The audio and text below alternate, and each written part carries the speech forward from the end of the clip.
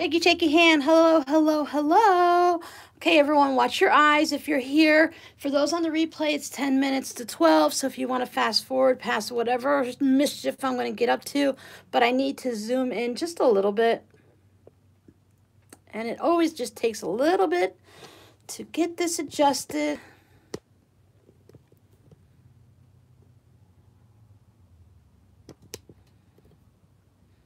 Oh, happy anniversary to us, Carol. Isn't that so exciting? 3 years. That's like almost basically from the beginning, right?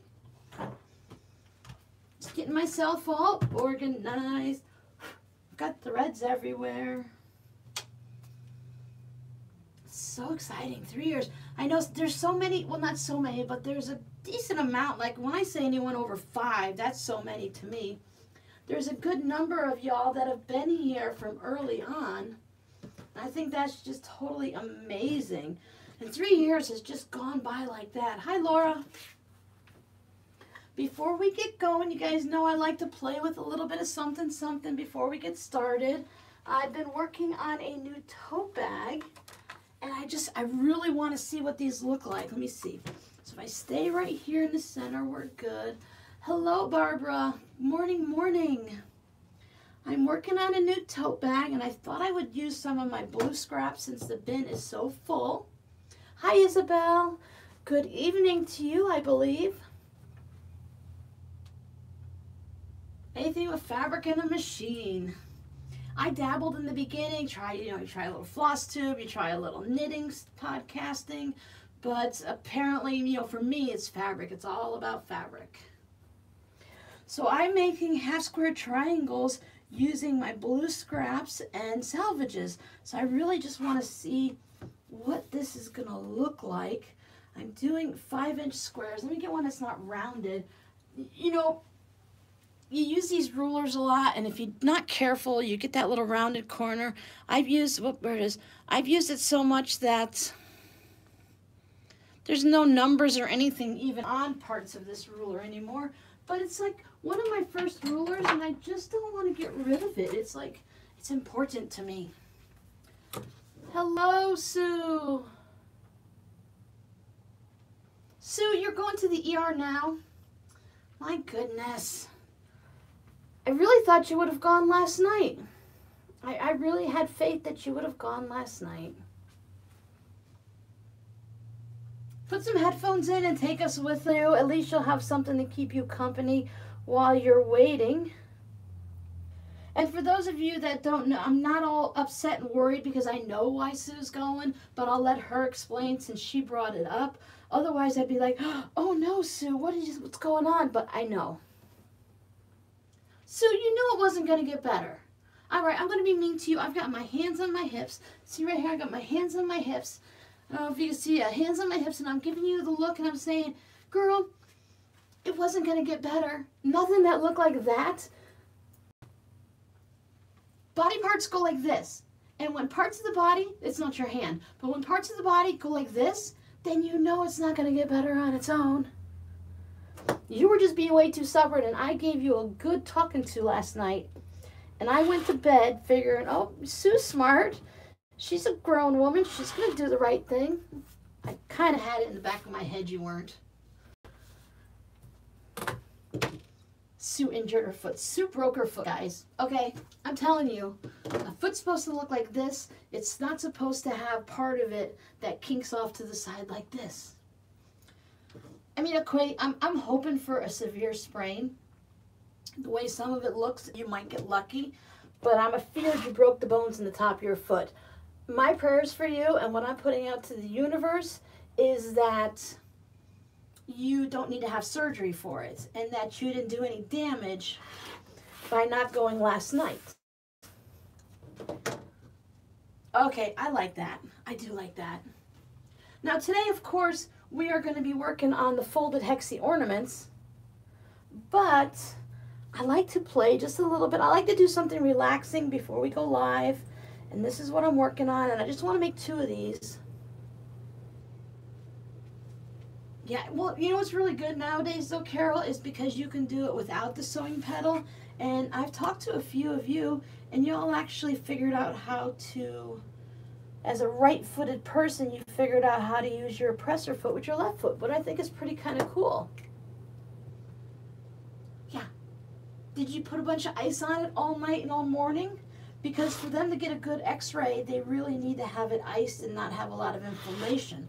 So I really hope you put a lot of ice in it. Cindy Walsh shattered my right foot 10 surgeries later. It's healed. Yeah, and then every storm you're going to know before, because I bet you got arthritis in that too. That's the hard part afterwards. So we all need to sign up, and we all need to take turns going to Sue's house to take care of her, because she's going to have to put her foot up no matter what's wrong, and she's not going to be able to do her chores or take the dogs out. You're going to have to, we'll see if you can drive. Yeah, 10 surgeries, isn't that sounds awfully a lot. That, you know, she messed up her foot really good that way. All right, so let's see what these two look like. I'm debating whether I want to. I'll have to have more. Jackie, you're fine. We're not starting until 12. I like to come on about 10 minutes early and just kind of jibber jabber and just give everyone time to get in. So I have options. I'm going to do these on both sides. So I have an option of going like this. I think I have different fabrics here for all of these, but I did mix and match on the salvages. Or I was thinking zigzags, so you have it go up and down and up and down. It's going to be 4 by 3, so hi Sunny, I don't have a lot of room to play with, but I don't know, I'll probably have to do everything. I'll do like take a little picture or a little video, or just look through my phone to see what I prefer. I guess I could do 4, but then there's a third one. But that is a worry for another day. That is just something I had to play with. I feel like if I'm not working on a tote bag, then I'm not doing my job. All right, Sue, good luck. Fingers crossed for Sue. Hopefully it's not as bad as it could be, but I got a feeling it's broken. Well, you have a joint right here, so maybe you just popped it out of joint, like you would pop out your shoulder. Oh yeah, you would need good friends with 10 surgeries on a foot like that. I'd imagine that's months long of healing. Hi, Cheryl.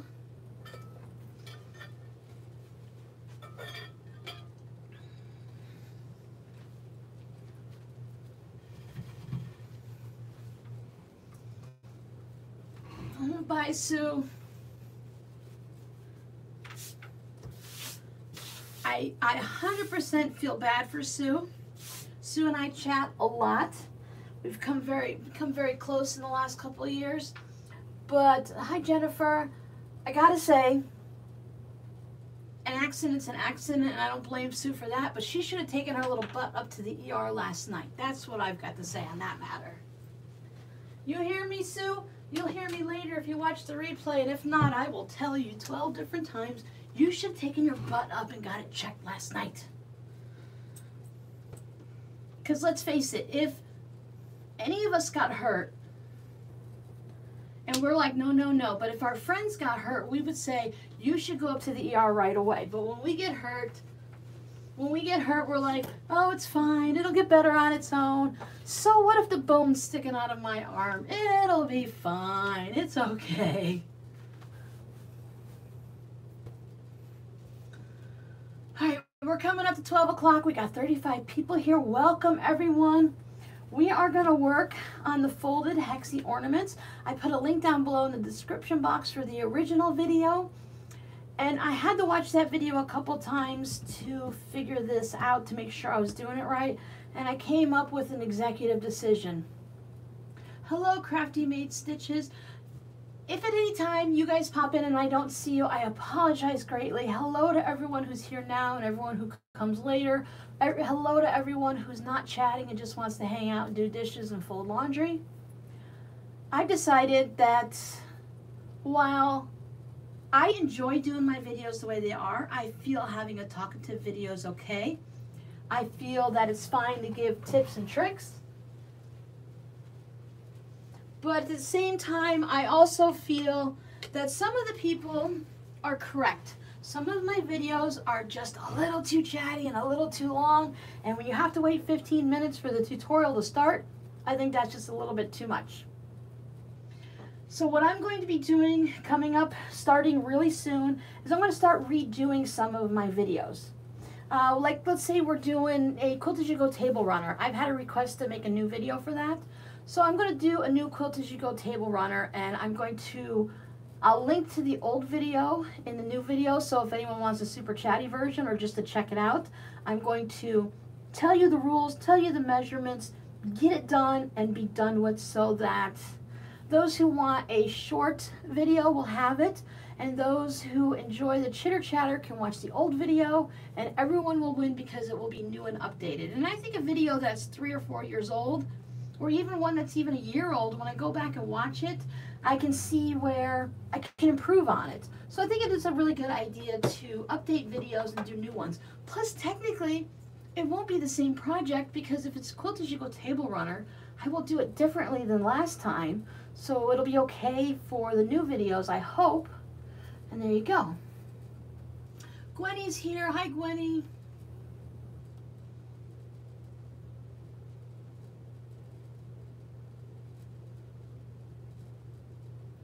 Oh, I don't know anything about a Mac.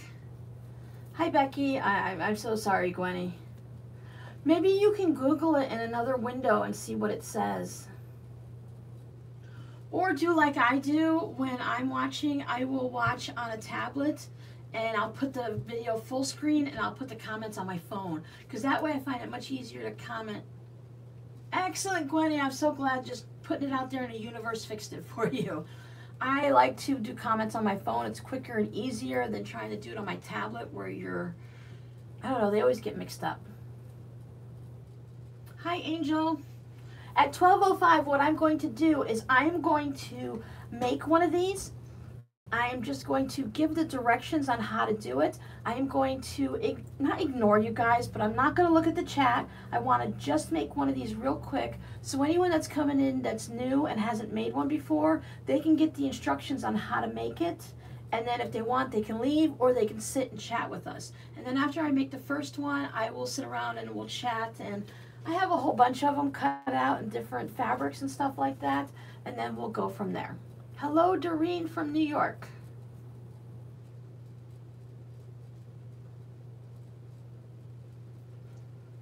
I want to give you guys a heads up, just so you know. I don't want to totally ignore you. Simply more. Finally able to get you. Oh, Maureen. Simply. So that would be simply more. Oh, simply. Oh, I love little things like that. Simply more crafting. Excellent, excellent. Wonderful. Okay, so I'm not even going to wait for 12:03 because I'm not very patient. I can't wait for the last second like that. I'm not good. I can sit. If you said you're going to meet me for coffee, I can come 10 minutes early and I can sit and wait. And if you're 10 minutes late for traffic, I'm good at that. But when it comes to let's get started, I'm excited. I can't wait. So for those of you popping in, let me go over what we're doing. We are going to be making these. It's like an origami because they make it with paper. As again, I got a link to my original video down below, but we're going to make a folded hexagon star ornament. You can make this and put it on a gift tag for a bag, for a gift bag or something like that. You can hang it up as an ornament. You can go ahead and use it. Some people were suggesting you sew them together and then you can hang them up on bunting or whatever up on the tree. But what I did is I decided for this size, I'm using a 6-inch hexie. Basically, whatever size hexie you start with, cut it in half, and that's going to be your final size. So if you start with a 10-inch one, you're going to get a 5-inch ornament. If you start with a 2-inch one, you're going to get a 1-inch ornament, and good luck trying to fold that. I have a cardboard template that I just trace around with. So let's use light fabric so we can see what we're doing. I know I have a light colored teddy bears. Here we go. So I just put it on the back of my fabric. I traced around it and I cut it out. I am using a lightweight fusible interfacing on it. I am using, I have to get up and look, P44F. It's a LaLone fusible. It's a very lightweight shear. You can see through it. It just gives a little bit of structure. I was speaking to a viewer and he likes to use starch, so he doesn't use any interfacing. I've also gone and marked all of my halfway points on each side. So mine's 3 inches. I mark it at 1.5 inches. You can just lay it there. Or if you want to put a mark down on your template, you can use it there. I've also, sorry, I wasn't supposed to look up. Thanks, Carol. I also put a mark in the center where you could fold it like this. Here's my quick little mistake as a tip. If you put a mark in the center, don't use a red ink pen, because otherwise, can you see that red dot on there? The ink goes all the way through. So you don't want to do that. So just be careful. I could have used a heat erase pen and it would have been a lot smarter. So now I have a length of thread. I like to put some beeswax on mine just to keep it from getting all tangled, and it helps it glide through the fabric easy. I'm using a thread that's going to blend in. Now, I don't have anything on these, but you'll see in the original tutorial, you could put a button here to cover up this messy part, and I'm not worried about this red blob of ink there because I can put a small button or a bead. Or I was thinking the other day, you can use those gems that you put on with heat and that just kind of glue on there like that. So that's possible. So as I'm going to start with, I'm just going to go into the center here, and I'm just going to take one little tiny stitch. Now this will go through all the way to the back. So if at all, whoops, and put a knot to the end of it. If at all possible, you want to have it to be a matching thread, but if it doesn't, it's okay. Again, we can put a button back there, a little bead, a little gemstone. You can put whatever comes to mind there to cover up that spot. So I'm just going to take a tiniest stitch in the center just to anchor it. And then you can go to any side that you like. And about 1/8 of an inch down, and put my little thimble on, about 1/8 of an inch down on that mark on your center on any side, you just want to put your needle from the wrong side to the right. We're going to do all of our work from the wrong side because, as you see, we're going to be bringing it to the center. Now I'm going to take and put where I just went through to the center, just like that. If you want to fold this, you can, but you don't have to. And for this first one, I'm going to also go through the back of my fabric just to anchor this. And as I'm pulling it through, when I get towards the end, I'm going to go through my loop. Let me make sure you guys can see. Do I need to zoom in a little bit, or are we okay? So then I'm just going to go through the loop because I want to knot this little leg of my star there, because when I let go of it to do the next one, I don't want this to become loose. I want it to stay nice and tight. Then I just go to, once you do the first one, go to your next one. You can try going in opposite directions, but I find it's just easier to go around clockwise or counterclockwise. Totally up to you. Same thing at that center mark, about 1/8 of an inch down from the wrong side to the right. And we are going to try to keep my fingers out of the way. This is a very get your hands in the center of it so nobody can see project. So there, I brought it to that center point. Now instead of going through the back, I'm just going to take a bit of that first leg that I popped down.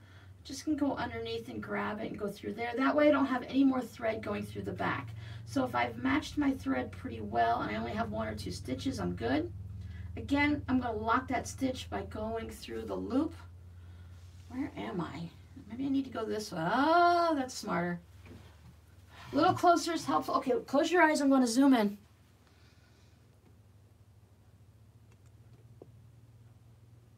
Okay, there we go. And that should do it. Okay, thanks, Carol. Okay. The other extremely long video with lots of conversation in it, kind of fast forward to, you know, like maybe the 10-minute mark or something. As I said, that one was a quite chatty one. Thanks, Carol. And then let me see where I'm at. Okay.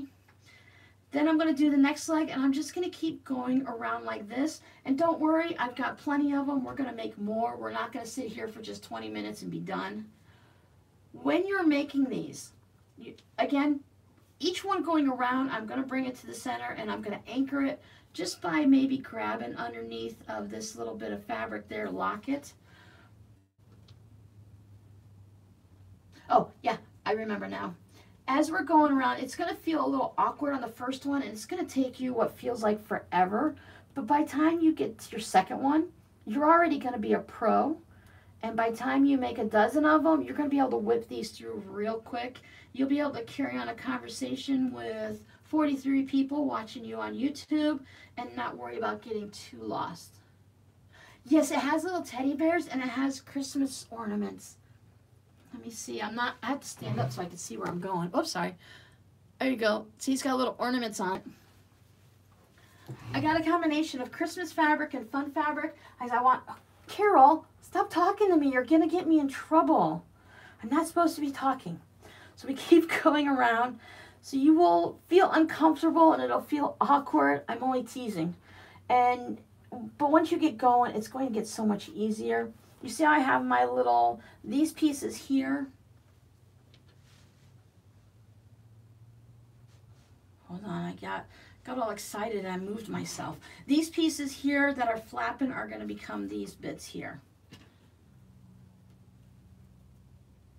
So they might get a little bit in the way, and if you want, you can pin them out of place or you can put little clips on them. But I just kind of keep them like this for now. They're not bothering me.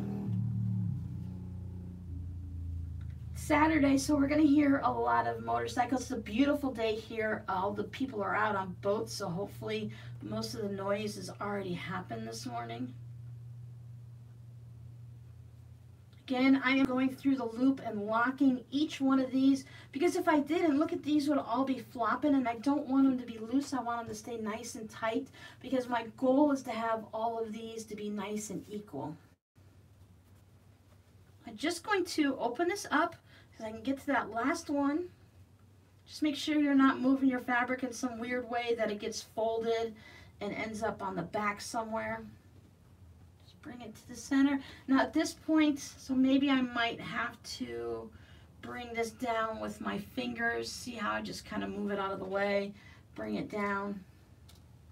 I tried doubling my thread. That is not a good idea because I kept getting myself all knotted up. I'm using a 50 weight thread. You can use whatever is comfortable for you, whatever you like. I brought out my bobbins with all of my different colors, so whichever project I work on today, I will have my thread there. It's a lot easier than bringing out a whole bunch of spools, because this way I can just grab it, and I like to keep a bobbin wound for every spool of thread that I own, because when I'm in the middle of a project and I've got to switch threads, I do not want to have to, come on loop, I don't want to have to wind a new bobbin. Okay, so here is my mess. But that's the fun part about it, how it goes from a stripe to that. So I have all these up. I still have my thread attached. I am not cutting it at all. So what you can do is, if any of these are in your way at this point, you can clip any of these out of the way. But as I said, once you get going, you'll get used to it and they'll be out of the way. So here's the one we're going to work on. So what I like to do is I like to take my fingers on either side, this is the part coming up, and I just finger press this section right here. I don't mess with this point. I like that point to be there, but I don't press it down. I just finger press right on that edge. And you can do that all the way around if you want.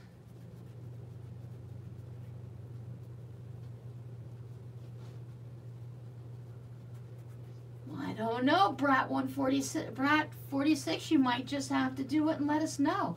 Send us some pictures, put it up on the Facebook group. I added some pictures to the Facebook group. A gentleman has been sending me pictures. He's been having a blast making them with his daughter. So we got all kinds of good pictures. He couldn't join us today though. All right, so here I have this, and I like to work at it from the outside. I find having it facing this way is a lot easier for me, but whatever way works for you is fine.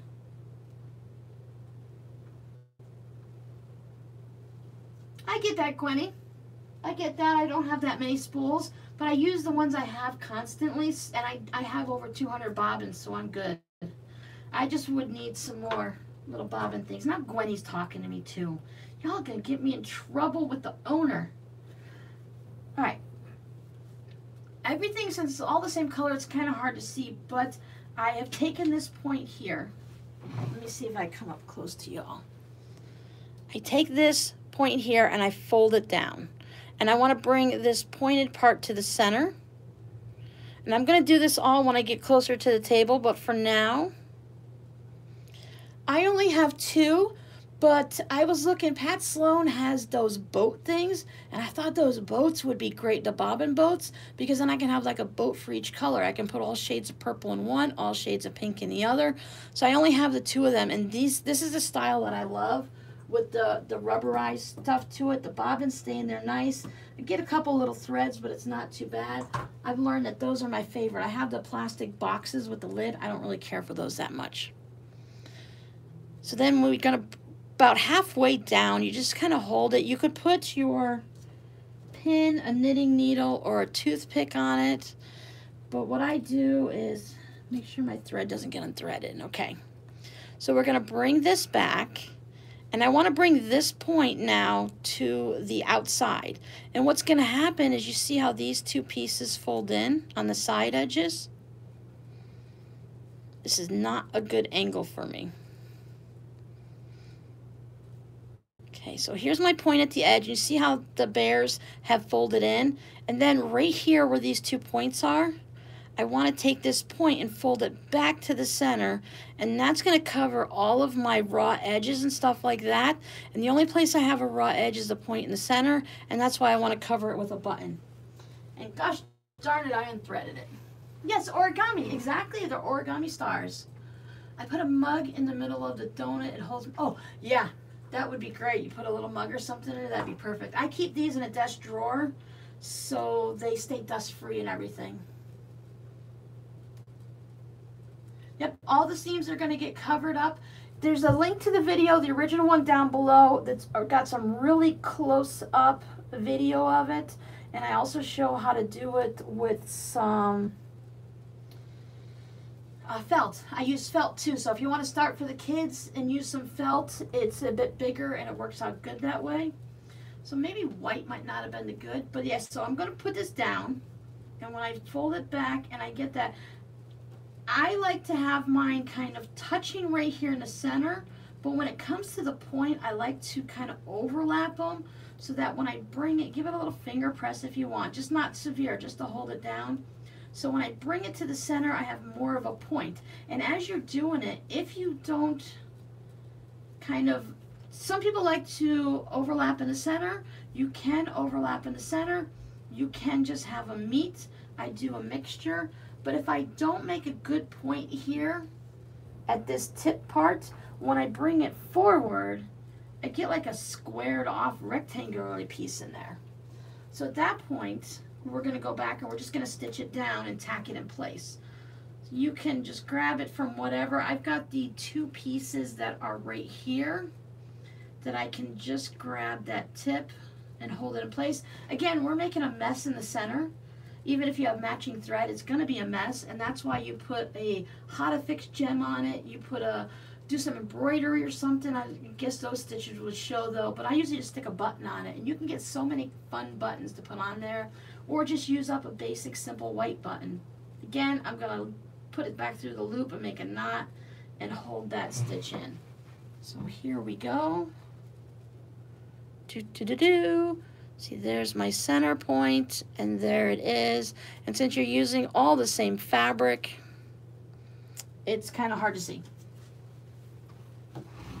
Okay, now everyone, we are allowed to chat. We're going to do the same thing all the way around, and it's going to end up looking like this. And then we'll just keep talking, and we'll talk a little bit more. This is like a Hexi Suffolk puff. I don't know. I've seen the... You mean like a yo-yo? It's similar to a yo-yo. I have yo-yos. Where's my yo-yos? I have yo-yos. Because one of you amazing people made me yo-yos. And I think that's what y'all call a suffix puff.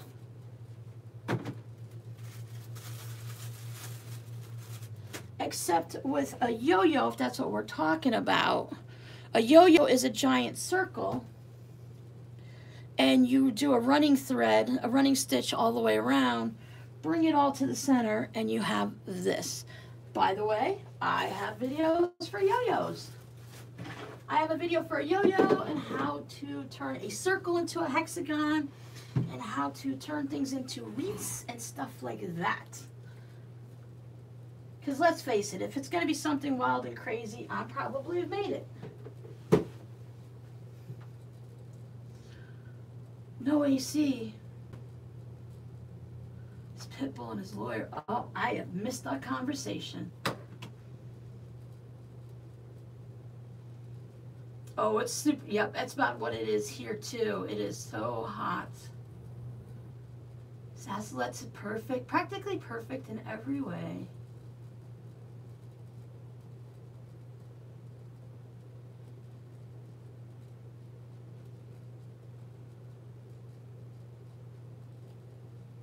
Okay, everyone's pretty good. Just, yep, yo-yo.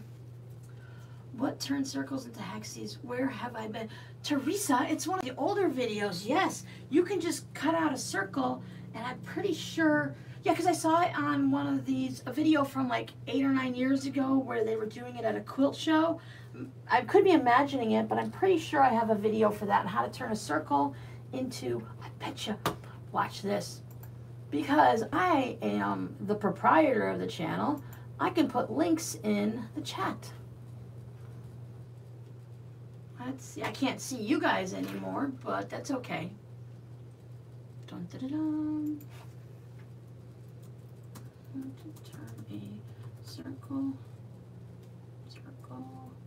into a hexagon. Let's see if that pops up.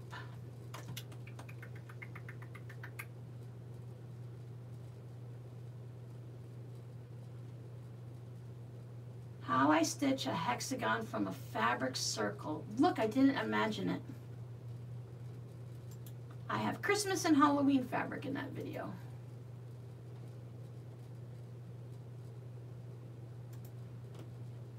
Where are you guys? Here we go.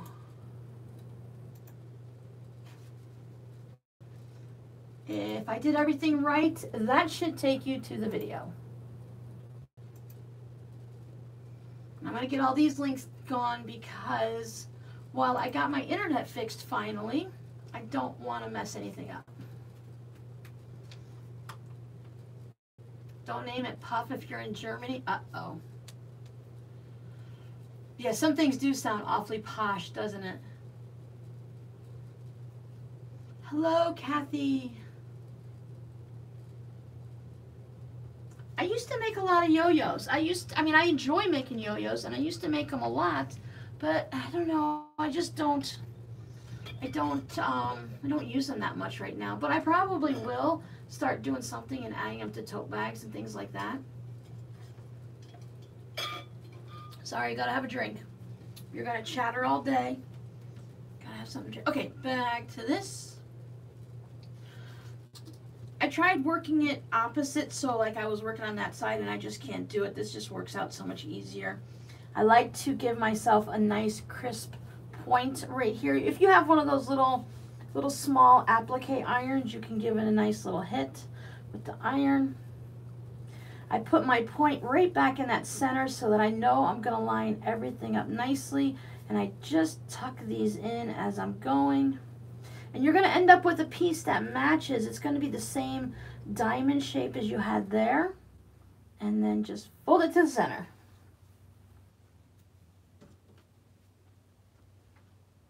A waist pouch, a fanny pack. It's a totally different meaning. Oh yeah, everything, a bum bag. I kind of like a bum bag. That's fun. everything has such different meanings depending on where you live. And even like here in the US, it all depends on which state you live in on how things are going to have different meanings.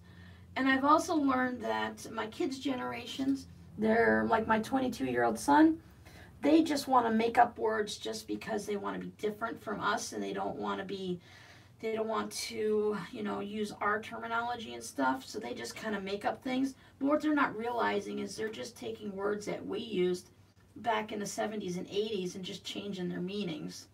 So I never know what my son is talking about. I'm always asking him, what does that mean? I don't know what that is.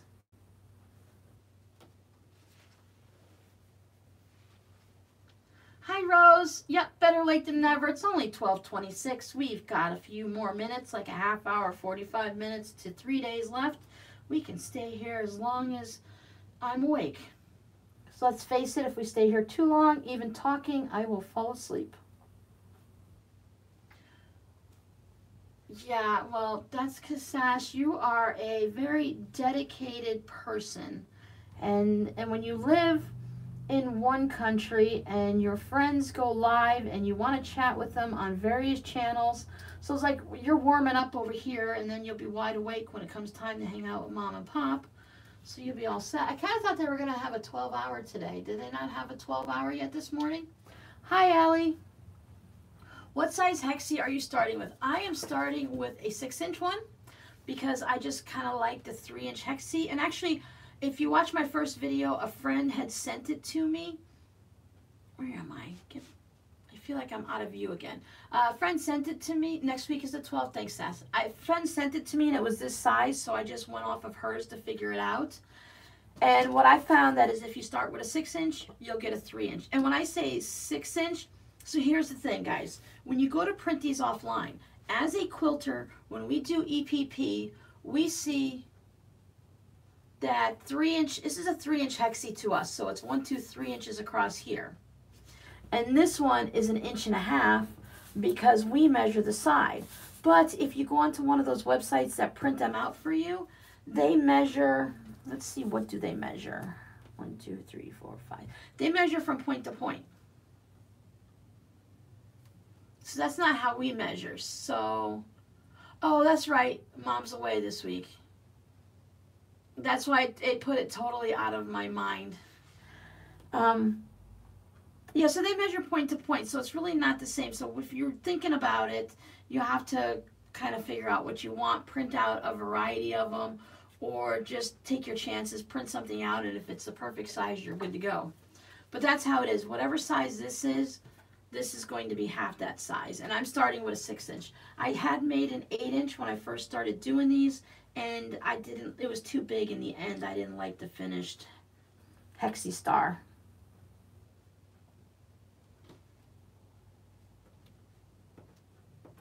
So I just like to bring these points out nicely. But I cut out, when I was talking to the gentleman that's been showing me all the stars, he's been doing fun plaid ones. His came out really fun. I put those in the Facebook group. But I had this border fabric, and it's got candy cane, so I cut it this way. And then I also cut it so that, I cut it different, so it's, you know, it's a different angle. However you want to look at it, it's cut differently. This thimble is, what is this? Guys, I need new glasses. This is, hold on, I might have something. I can't think of the brand name. It starts with a C. Clover. It's a Clover thimble. I think I just picked this up on Amazon. It's a leather thimble, and it's got the little metal dimple thing in here. But yes, Clover, exactly, Carol. But then I turn it over, and I like to use this side because where I put my needle on this side, it always hits outside of the metal. So there's just no sense. So I just flip it over, and it has extra leather here. And I really prefer the leather. I do not like, thanks, Rose. Yep, it's a Clover. I do not like those plastic ones or the rubber ones or anything like that. They make my finger feel like it's suffocating. It's not flexible, it's too firm. I mean, right now I definitely can feel it on there and it's kind of warm and hot, but at least it doesn't feel like my finger doesn't have claustrophobia. Hi, Dinah. Welcome, welcome.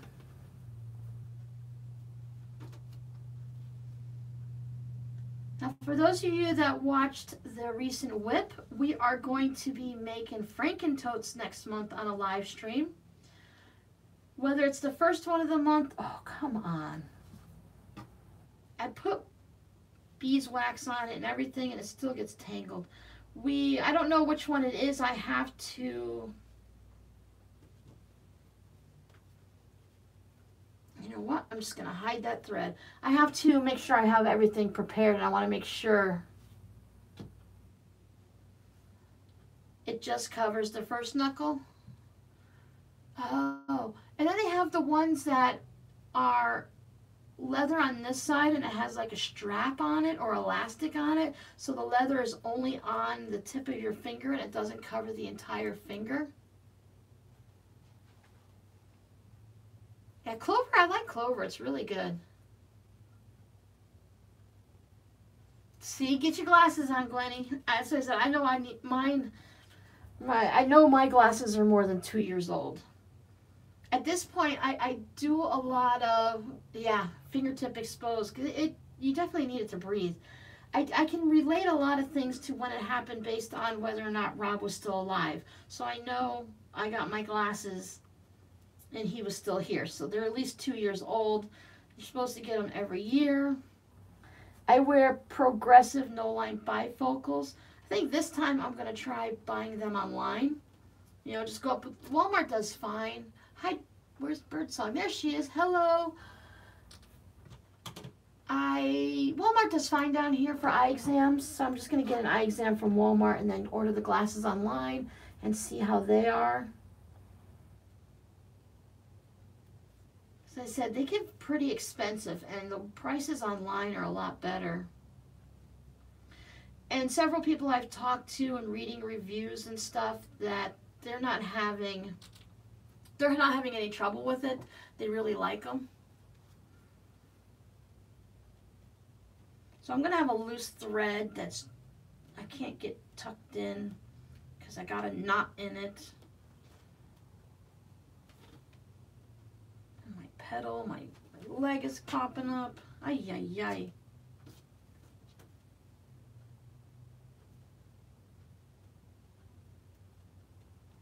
These are good when you're just going to sit down in front of the TV.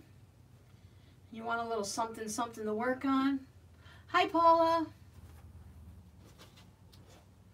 Hope everyone is having a good summer. Things are going nicely. Everybody's staying healthy. People are getting out and about in their gardens, doing all that kind of fun stuff. Okay, so this one's kind of messed up because I have this loose thread in the center, but it's just too darn bad. That's the whole thing where, you know, you're going to put a button in the center. And then I just take my thread and I kind of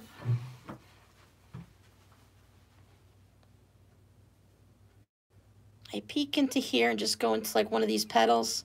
And I do like we do when we bury our thread when we're quilting. And then you pull on it.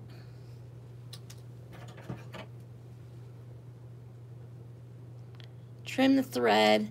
And the end of your thread will just sneak right back into there. Now at this point you have the option, you can give this a nice good press and flatten it out a little bit, have a nice iron to it. And what the viewer showed me is the gentleman that was just starching his, because he didn't want to use any more interfacing. It's a little bit harder to fold, makes it it's lightweight so it's not stiff, but it does make it a little stiffer. He showed me, now I already showed my patrons this last week, but he top stitches down the center, and then you can have these pop up like this, and it becomes more of like a flower. So I have this one, and I have this one. This one's starched. This one's the interfacing. It tends to stay up in that position if you don't pile a bunch of stuff on it on the table. so you can have it pop up nicely. So it does that. But you will have the thread on the back, of course. But if you're doing a thing where you want to put two of them together, you can put a ribbon through the center here and hang it, and that'll cover it. Now, I wouldn't try to sew these together like through that. That would be difficult. You can do a little buttonhole stitch or some tacking stitches around there. And where's my needle thread? There it is. Do something like that to hold it down, or you can put a little of the Wonder Under, use some fabric glue or whatever. Let me play catch up. Ooh, paper mache octopus. That sounds nice. I love paper mache. Well, I was thinking that some of them, you can make them like this. If you have a large Christmas tree, I have a small one. It's just me. I don't see the point in a big Christmas tree. But you can hang them on your Christmas tree as ornaments. You can string them along. You can take your thread, maybe some embroidery floss or really thin sheer ribbon, and go through this part right here and come out that side. Put a little knot there, put a couple beads there, and you can hang it up as garland. The same thing you can do with bunting and put it on bunting. Make this into an ornament, attach it to gifts this season, and when you give someone a gift, they will also get a handmade ornament. So when my nieces and nephews and everything, my kids were little, I made a new ornament every year for them. So then when they turned 18, they had like 18 ornaments that were handmade that can go on their tree when they move out. So that's always nice. I do like the hexagon on the back. As I said, I will have to cover mine because my ink bled through. But I want to see what, let's see, we have this fun one. I have this one too. I thought this was really fun. So I've got the candy cane stripes. It's more of a beigey color candy cane. So I have this wild and funky one. And then I have this fabric that I received recently. Thank you, Kathy. Then we have our regular stripes and this gorgeous red fabric. I just had to have something in that. And if you have some sparkly ones. And I was thinking I want to test it out, but if you give this a good press and it's flat and maybe you only use the starch and not the interfacing, I bet you could put this in a Christmas card or a fabric postcard. Oh, this guy here, let me tell you about that for a second. So you could flatten him out. This guy won't get flat because I did something different. And then you can put it in a card. As long as it stays less than a 1/4 inch thick, then you can mail it for the price of a stamp. Now this guy, what I did is I took one of these and I traced it out and I made a hexagon shape from it. I cut a piece of batting to this size, and as I was folding it up, I knew where the batting was I knew where these would fold up to. So I would put my batting in, put a little glue stick in and hold it down, and then I did it all the way around, and that made a bit of a puffier one here. It has more substance to it, but to be honest with you, I did not enjoy doing it. Now maybe if you had fusible fleece, because even with the glue stick and hitting it with the iron to set it, it was the batting kept moving. But I think with fusible fleece that would be fun. So all right, so should we do the starburst? Should we do the black and red? Candy cane. I've got my plaid. And I got a stripe. What do you all want to see?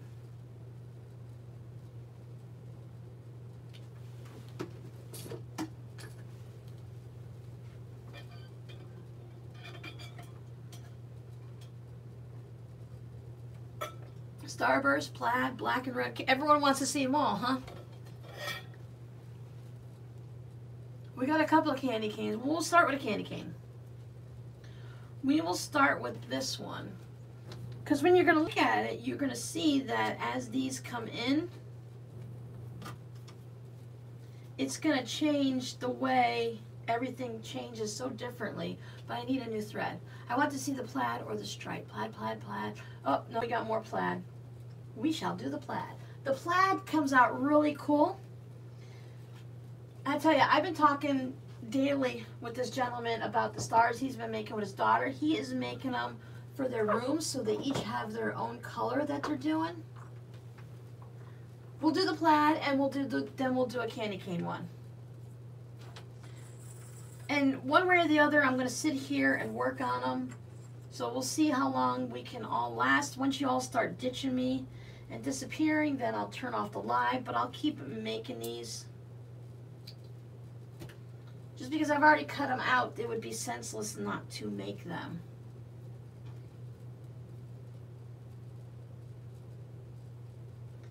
And if my eyes don't work, I also brought out the needle threader.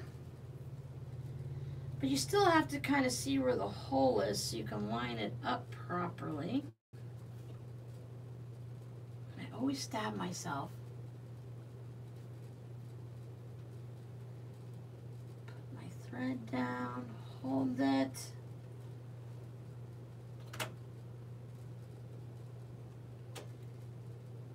There we go. Perfect for these old eyes. And I say old eyes not just because I'm old, and I don't think at 52 that I'm old. They're just old eyes because they don't work very well. And they need progressive no-line bifocals, so I feel like they kind of need a little help. And don't make your thread too long because you get tangled up like I did on that white one.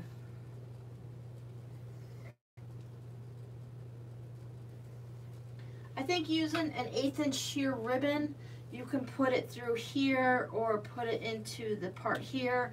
On the other video, I used embroidery floss, and that works. We'll do the plaid and then we'll do a candy cane. And we'll do the candy cane one that's kind of crooked and not done square. So I want to kind of see what that one looks like too. My phone battery dies after 2 hours, so if we're here too long, I'll have to plug it in. But we've got at least 2 hours before we have to worry. And we started at about 10 minutes to 12. So I'll just grab a little section here.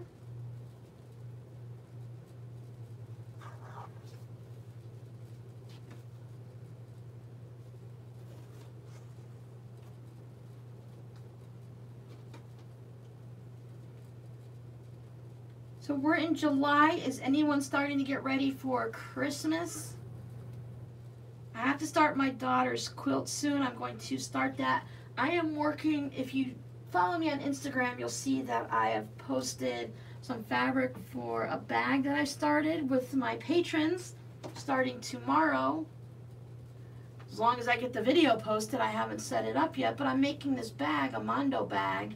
And these are the fabrics I'm using, and oh my goodness, they are gorgeous. This is from a charm pack that I don't have in front of me, but you'd have to see it on my Instagram to see what the name is. So I'm working on that.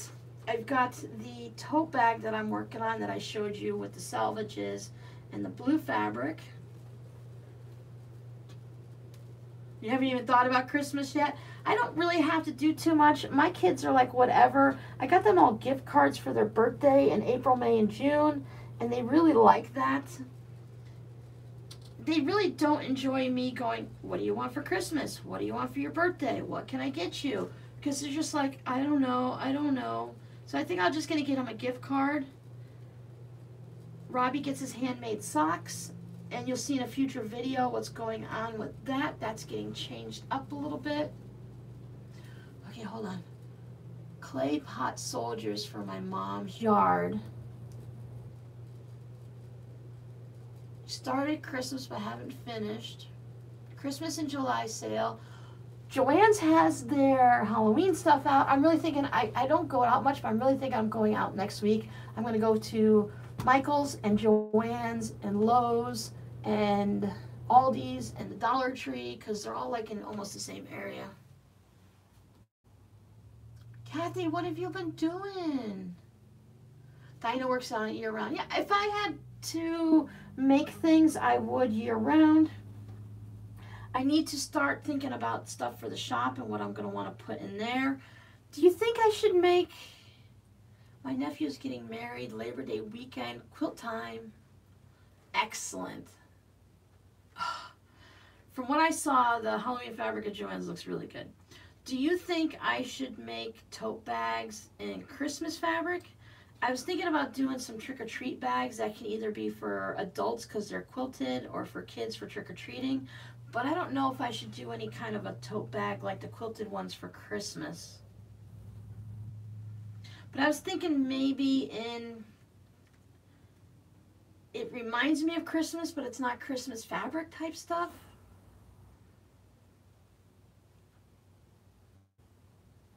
I need to get on the ball and start working on trick-or-treat bags. Yes, that's what I was thinking. Trick-or-treat bags. Oh, Kathy. That is major surgery. And I bet you're doing a lot. I'm just happy you're here visiting with us. I imagine you're doing a lot of napping and resting and therapy and all that stuff. That really fills you up. Yeah, like maybe like a wintry type thing, but not like Christmas, because not everyone does Christmas. Hi, Terry. Terry, I love the way your name is spelled. That's different. I've never seen that. Wall hanging.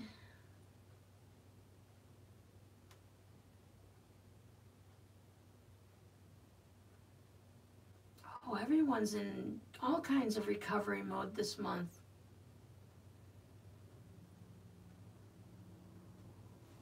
My goodness, my goodness. You kind of like shocked me there for a minute. I haven't been hanging out in many of the chat rooms and talking to people, so I've kind of missed out on everything.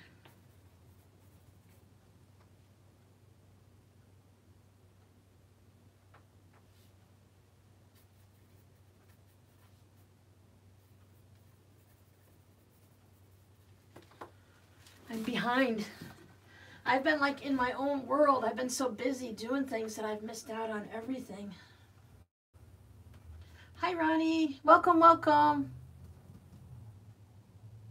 Yeah, I would imagine there's a lot to it.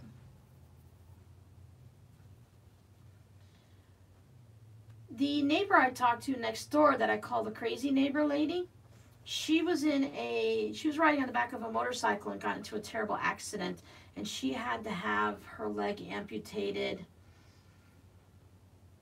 somewhere between the knee and the ankle, so she lost her foot and her ankle and all that. And I just remember we're not close or anything, but I just remember she wasn't home for quite a long time. She was in, the hospital and then rehab for several months, just learning everything and recuperating and coming out of basically a medical coma.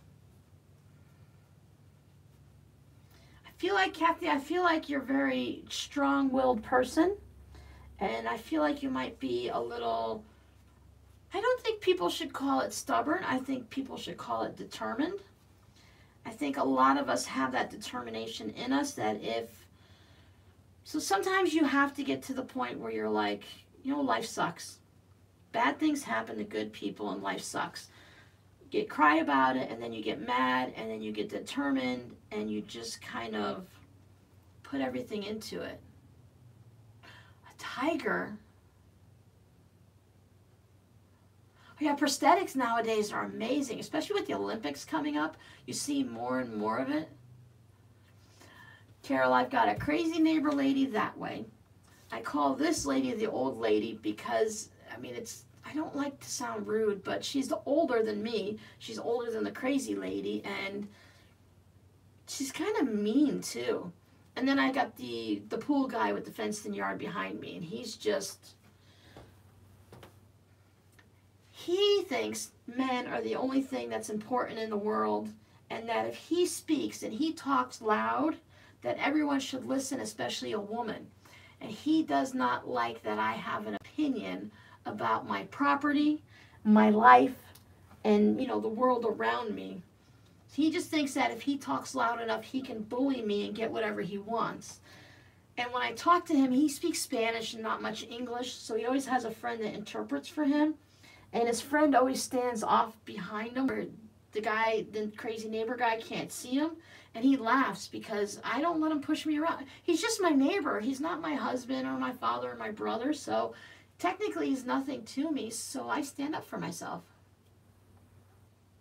Oh, Carol, I think you might be, because I'm pretty sure I am. I'm sure I'm sure my name gets said a lot with my neighbors. So when my husband was here, he was very loud and opinionated. He was one of those guys that thought if he said something loud enough that everyone would believe whatever he said. So he could say whatever.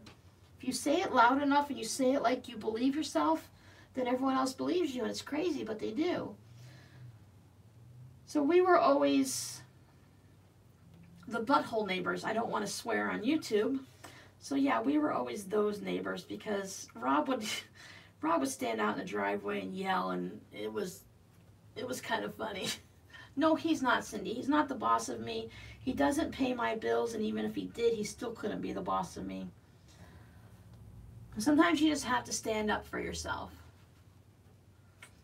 He was weed eating around his property. Now, they put their fence for their property is probably about 6 or 8 inches onto their property. So in my backyard, 6 or 8 inches is their property. And he told me like I couldn't touch his fence and stuff. I was watering flowers and I was getting his fence wet, and he was mad because he didn't want his fence to get wet, which I thought was kind of funny because it's Florida and it rains. But anyway, so he was yelling at me. I said, well, then you know what? If it's your property, then you should take care of it, because he kept telling me how much it was his property. I haven't been weed eating out there because with all the flooding and stuff, I really don't want to take an electrical cord through a puddle. So I caught him the other day. He was weed eating his yard, and he kind of peeked around the fence to see if I was taking care of that piece of property, is what I'm going to guess he was doing. I could look out my sliding glass door and see him because I have really dark tinted windows, but he was being really covert and he was kind of peeking around and stuff like that. I thought it was kind of funny. No.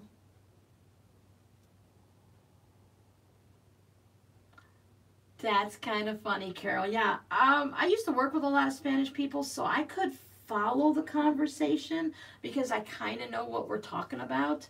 But if they all of a sudden changed it, I wouldn't know. But I'm pretty good at figuring out context and kind of following it that way. I just haven't, I'm lucky. You guys have seen my videos where I have to put extra words at the bottom because I forget English words. I'm just not capable right now of learning Spanish, so. Take me as I am. It is what it is.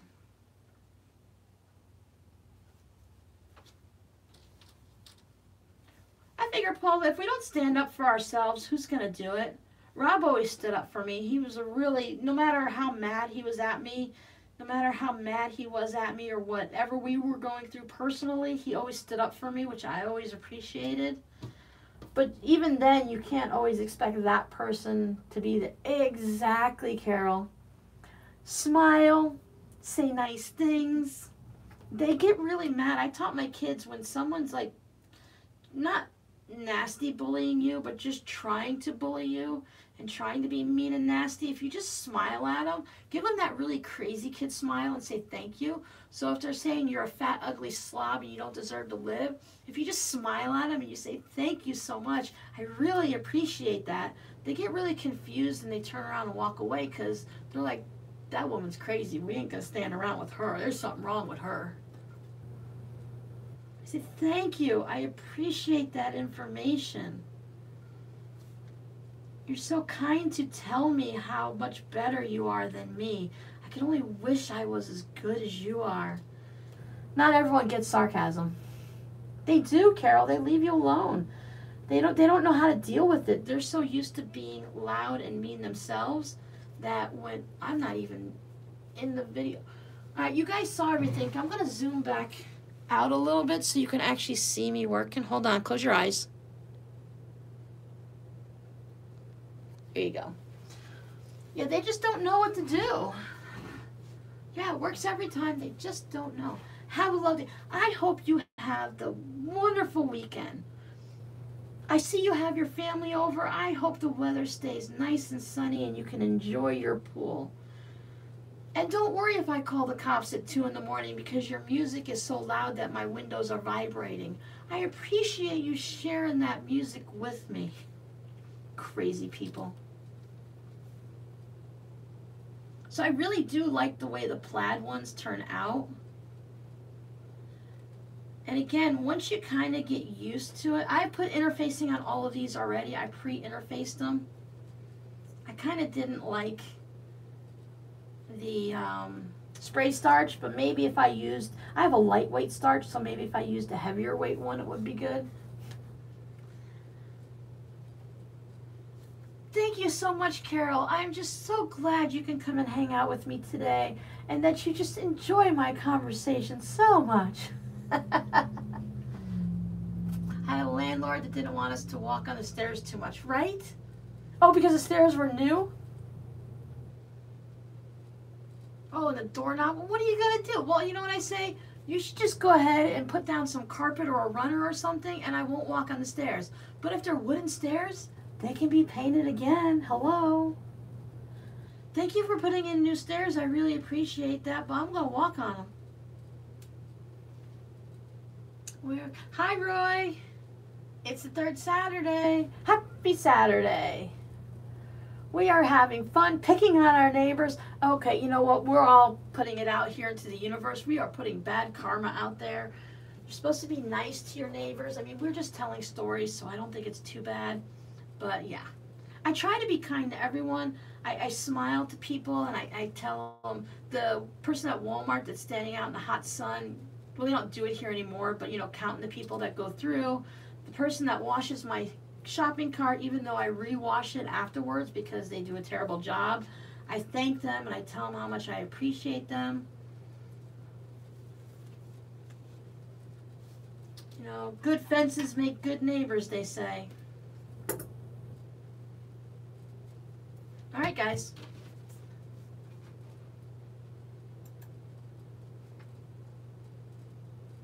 Butt crack boy. Let me get you up close.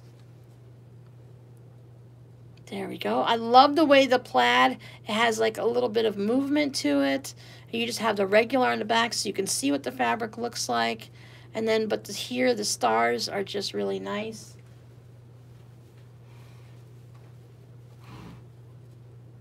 No, I try not to start conflict because plus people have guns. They're scary. Okay, so here's that one. I'll keep all these here. And now we're going to do the candy cane. And you chose candy cane. I get to choose which one. And I want to do the crooked one. See how that comes out. I pre-marked all of these to save time. Thank you, Terry. Isn't it pretty? Yeah, I thought, I mean, I probably would have done plaid eventually. I hadn't really thought about it, but he was showing me all kinds of stuff. He said I can talk about them, I can show them. I got his permission to put them. That's why they're on Facebook in the group. Okay. Oh, drink first. I am drinking, I take a 2-quart pitcher of water and I add 2 of those flavored drink things. I use mixed berry from Walmart. So you're supposed to use like 1 for what, 8 ounces of water, and I use 1 for 1 quart. But that's what I'm drinking. But I'm going to pretend that we are drinking rum and coke or something today.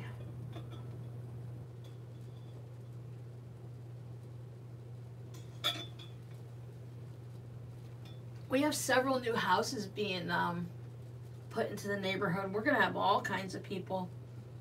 I used to be able to see from one end of the neighborhood, you know, a quarter mile away, but now there's houses everywhere. I can still see a little bit of the sunset in the summertime, but I can't see anything in the winter.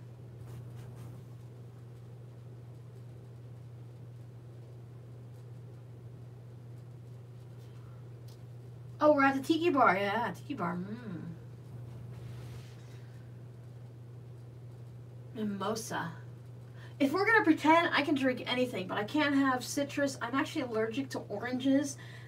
Because of the medication I take, I can't have alcohol. I asked my doctor, I'm like, can I just have a little? Like, can I just have maybe a shot or some type of a tutti frutti girly girl drink? And he's like, no, Robin, I'm sorry, but you can't have anything. And I'm like, fine.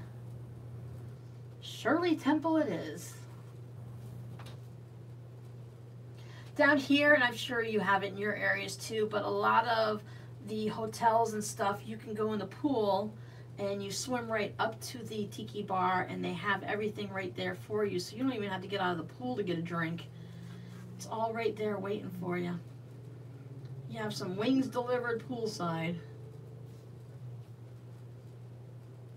Well, you can use the flannel, Cindy. It's just going to make it a little bit thicker and bulkier. And I don't know, depends on how your flannel is and how it's woven. You may not need any interfacing at all. I would give it a try. Cut one out. Give it a try and see how it is. I did felt in the video link down below in the description box. I used felt. So if I can use felt and came out with a decent one that, from what I remember, I liked it. I thought it'd be great for little kids to do. Then I don't see why you couldn't use flannel. Some flannel is thin anyway. Minky, whatever, as long as you're willing to give it a try and figure it out and go slow, I say go for it. I'm willing to try anything. I mean, if they put all kinds of fabric into crazy quilts and those quilts have lasted 100 years, then why can't we? I know you're not supposed to mix fabrics in a quilt, but if I'm making one just for a young child to have fun with, then I don't see a problem mixing flannels and cotton and minky and whatnot, because they're going to outgrow it and I'll just make them a new one. Yeah, they would make pretty flowers. Speaking of flowers, I have these tools that I've had forever and I keep seeing them. I'm in the rope bowl group on Facebook where they do the fabric wrapped bowls, and they keep putting these flowers on that I love to make, and I haven't made them in a gazillion years. But since I rearranged the rooms, I gotta find the templates, figure out where they are. I couldn't even tell you what the name are. I want to call them kiwi, but that's not it. It's when you take, it's like a yo-yo maker, and you put your fabric in and it makes these like flower petals that are rounded on the top. Then you put your thread through them and it gathers it up, and you put some beads in the center. It's really kind of cool. I wonder if I have them right here, as a matter of fact. Let me look. Talk upon yourselves. Nope, nope, nope. Nope, nope, nope. But I do have something. I received a gift in the mail. We're going to be trying this out soon once I have some time to play with it. I have a Strippy Stars tool from Creative Grids. It's so that you can make a star block, but the star is like this far away from the edge, so you never have to worry about cutting off the points. I usually just do wonky ones, but this one makes them so that they're not wonky, so it's really, oh look, there's a picture. Hold on, hold on. You can make that block. And you can make it in all kinds of sizes, 3 size, 5 size, 8 sizes. It's really kind of cool. I just got it on Thursday, so I haven't played with it yet, but it's on my list.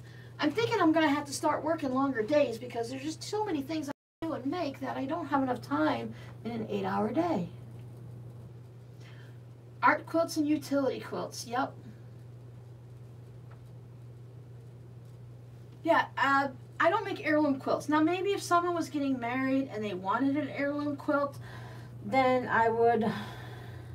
You'd have to be really special in my life for me to do that, because you have to be precise. You have to... heirloom quilts are just totally different in my book. But utility quilts, yeah. I don't care if you use mine to move with. I mean, if you want a quilt for your dog, tell me and I'll make your dog a quilt. Don't give them the one that I made for you. But I don't care if you put it on the TV to move with. I don't care if your kids take it in the backyard and play in the mud with it. That quilt is getting used. It's being loved. And I am happy. Oh, Tracy's leaving us. Oh, you're going over. Go ahead and hang out with Pop and Munchkin. Yeah, anyone who's hanging out with the Mom and Pop Quilt Shop, go ahead and enjoy yourselves. We will see you next time. When I first started quilting, Becky, I didn't know there was the quilting police. I was watching Simply Quilts, and I made my first quilt out of my kids' clothes, scrub fabric. I didn't have money to buy batting, and I didn't know where to buy it when we were in New York. We were in upstate New York. So I went to the thrift store and they had one of those mattress protectors that kind of looked like batting to me. It was squishy and comfy. So I just took the elastic off and I used that inside my first couple of quilts. And then several years later, when we were back here in Florida and stuff, I learned about the quilt police, and by then it was too late. I already figured out all the mistakes. I love Alex Anderson. I watched her, and I watched, gosh darn it, now I'm stuck for the name. Who was the lady that did all of the craft shows that had all different kind of crafts? It was knitting. She did it with fabric. Carol Duvall's show. I loved her. I watched HGTV, DIY, crafting channels all the time. PBS. I loved it. Oh yeah, don't come to me and look at my project and tell me all these horrible things. If I ask you how to possibly fix this situation, sure. But don't tell me no quilt police stuff and how terrible it is. I won't say that to you. Even if you show me the most god-awful, ugliest thing, I will say something good about the way you sewed it together. There's always something nice to say. Nancy Zimmerman, yes, Sue, exactly. Sue, I didn't see you peek in. Hi, Sue. I hope you're doing well. Making it, yep, I have that. I have that recorded to watch when I can stay awake at night. Oh, yeah. Exactly. When you're, or they take an old quilt that was falling apart and put it into a new quilt.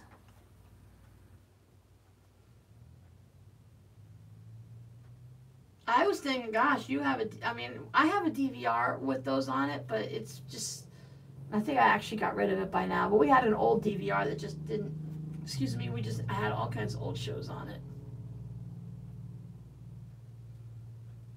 Well, thank you, Paula, and thank you for hanging out with me. I really appreciate it.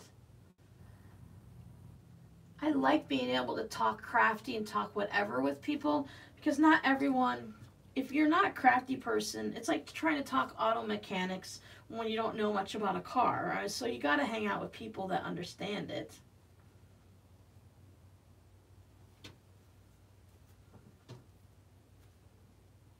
You got to figure out how to keep moving your hands and talking. See, if I'm Italian on my mama's side, so I talk with my hands a lot, so it's kind of have... Bye, Paula. Oh, Paula's going to the beach. It's too darn hot for the beach. Go have fun. Enjoy. I think I'm enjoying the tote bags, and I enjoy, like, the art quilts wall hangings and stuff, because then I can add the hand embroidery. I can add beads. Yeah, I don't paint, but if you wanted to, you can add a little paint to it. So I think art quilts, if you can only pick one thing, that would be the way to go, because you can just put all the mediums in there. You can put knitting and crocheting in there.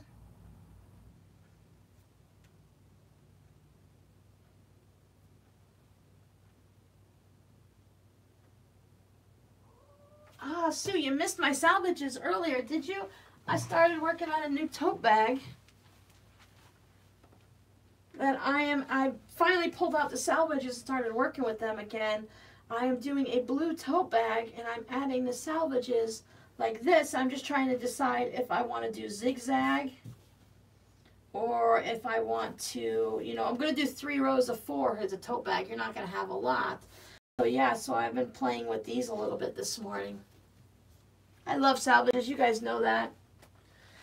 Okay, keep talking about yourself for a minute. I have got to, oh, there's s'moresies. Come on, sweetie. Come on. Get up here, babies. Get up, babies.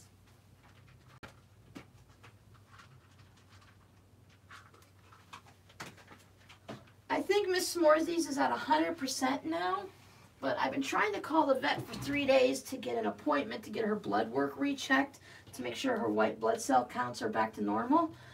But I can't stay on hold forever. I just can't do it. So I'm going to try again on Monday, and I'm just going to have to set my phone down on speakerphone and go about my business.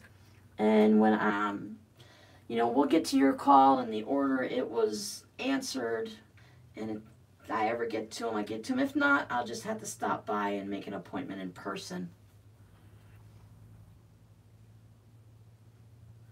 Yes, that's what I've been trying to use for like quilting on a tote bag, some really bright threads. Because if you have them, you may as well use them up. Put them in a fun project. It works really good with salvages because really just about any thread goes with it.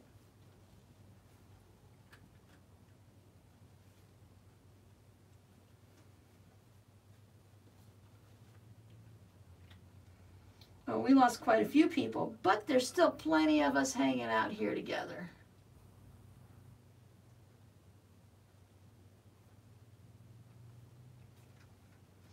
You're fine, Sue. I have the same problem, and I have the same. I can do it with a lot of people, but for whatever reason, I can't get it to work for Carol.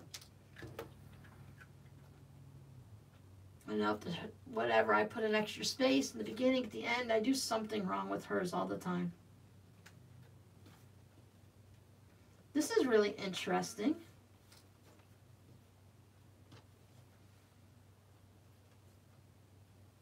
Crazy quilt. Glow in the dark. Oh, yeah. That's fun.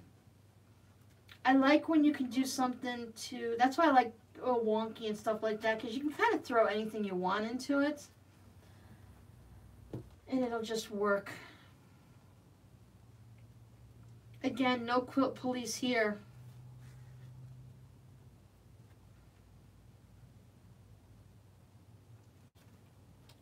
And as I mentioned before, I follow that fabric wrapped bowls on the Facebook group. And I used to make those bowls, and the more I look, and they do theirs with a machine, but I follow this one lady on Instagram that does it by hand. And she just makes some gorgeous bowls, and you guys know you're going to see them coming soon because I love making those.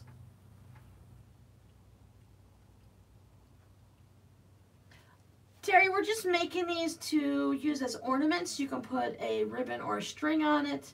You can put it on bunting or a banner, put it on a garland on a tree. If you put it into an ornament, you can put it as a package topper, add it to, so if you're just going to put like a Christmas gift or even a birthday gift in one of those paper gift bag things, and you can put one of these on to gussy it up a little bit. Some people we're talking about putting them together back to back, and then when they spin. I was talking to the gentleman that I said if you made them out of fun fabrics or glow in the dark fabrics for your daughter, you can use like the fishing line, and he said like the invisible sewing thread and hang it from the ceiling. So these would just hang from the ceiling, kind of whatever you come up with. Add them to a table runner, a tote bag, just about anything. It's one of those things that you can, like a yo-yo pretty much, you can just make them and eventually you'll use them for something. Or they'll just sit in a container and look pretty. Okay, this one is done. Do my jack-in-the-box thing and hop up, and I didn't finger press anything, so my points aren't pretty. I didn't do any of this stuff, but there's the way that turned out. Remember, this is the one that was crooked. So it looks like that ribbon. I always had that ribbon that was red with the white when I was younger. So that's what that looks like. I'm going to go ahead and make the other one that looks straight on and see how that looks after I pick up the cat food. My son Robbie brought his girlfriend over for me to meet on Wednesday. And he's like, Mom, why do you have cat food in your sewing room? I said, because Miss S'moresy's, when she's hungry, she wants to be fed now. She has this special food. Sometimes she'll eat 20 or 30 pieces, and another time she might only eat 6. So there's no sense trying to feed her, properly. Thank you. Yeah. Yeah. I think it's kind of cool. I like it. Let's do the other one. Now, this is the one that I cut straight on. So that looks like that. I like the design. I'm just not crazy about colors. For me, Christmas is red and green, not the creamy beigey, not the dark green, the true Crayola red and green, just the basics. Thanks, Becky. glow in the dark on those hexy ornaments, but I never got around to finishing those. There's a box full of pre-ironed hexies just waiting. And you know, and one time, you're gonna come up with a time when you're just sitting there one day, like maybe unfortunately like some of our other viewers, you might break a foot, or you maybe your shoulder's out of commission, or you have, I guess you're not really with a migraine or something, but maybe you're just sitting somewhere and you can't get up and do anything because of whatever reason. You can pull that out and work on it.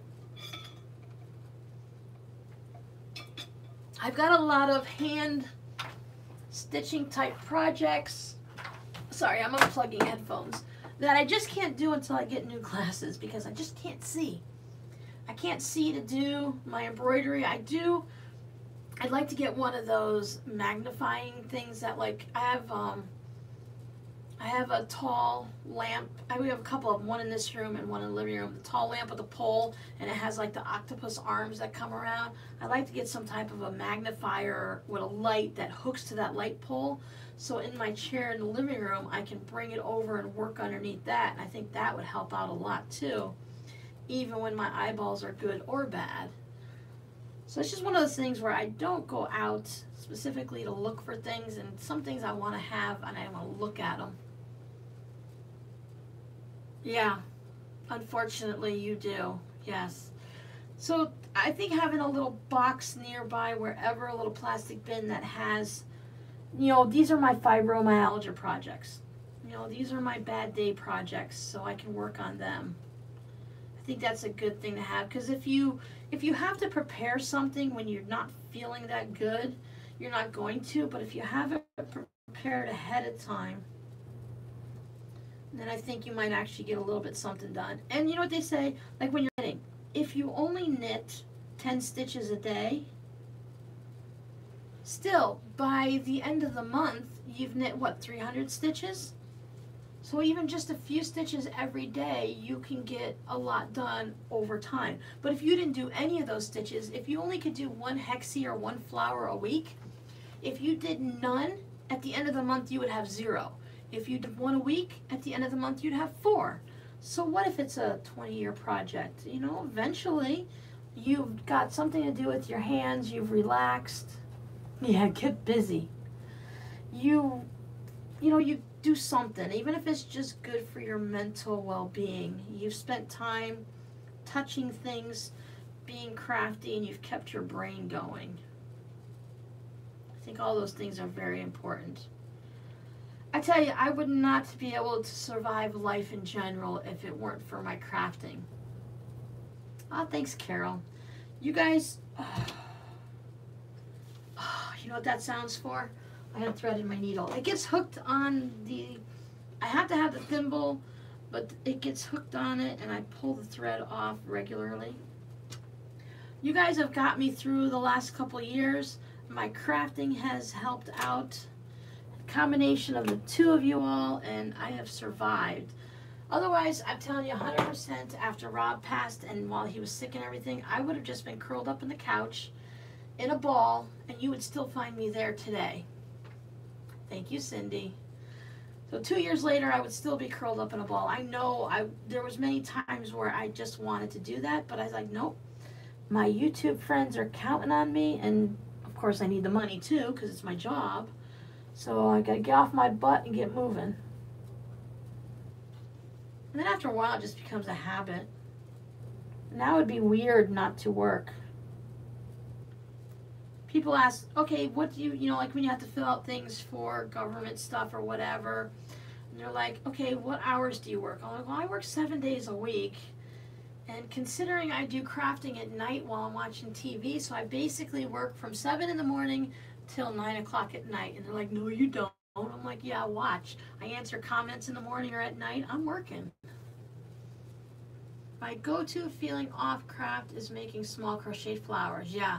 Or like granny squares. Things that, like, if, Roy, if your flowers were a little bit wonky because you were having a bad day and you didn't quite get it right, it's going to be fine because no flower is perfect.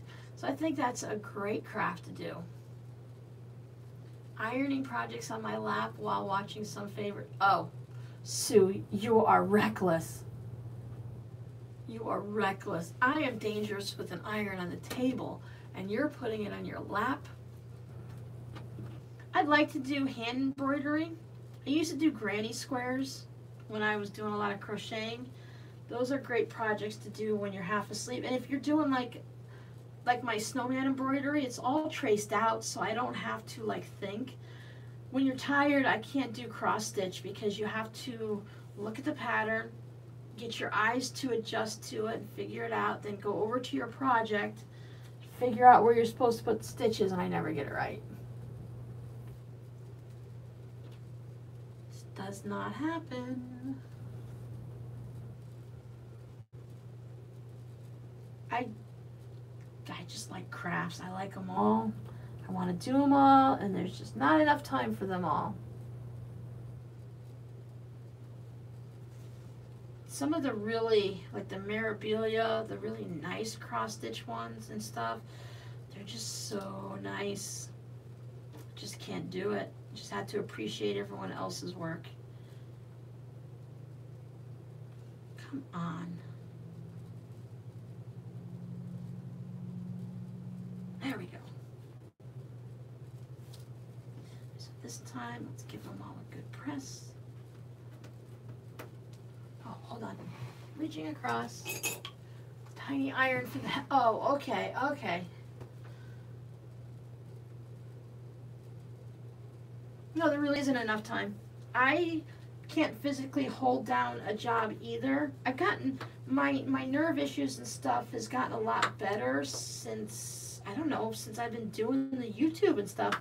I don't know what the correlation is, but getting up and moving or not doing the things that I shouldn't, I guess, whatever it is, it's been working pretty good. But I can't like hold a job because there's days where I just have to curl up in the couch and not move for a week. And that's usually where I've thought ahead and I've made videos, so that works out pretty good. But yeah. Except I keep losing my train of thought and I have no idea what I'm talking about half the time. I get thinking something in my head and I forget. But yeah, no, I can't have a regular job. I can't drive a car for very long. I can't sit down at a desk job or anything like that.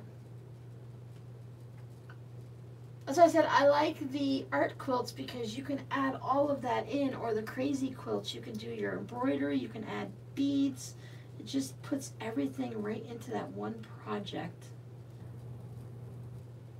Beaded embroidery, that's just a fun thing to do. I've been collecting papers to do the handmade paper. Just haven't found the time for that either.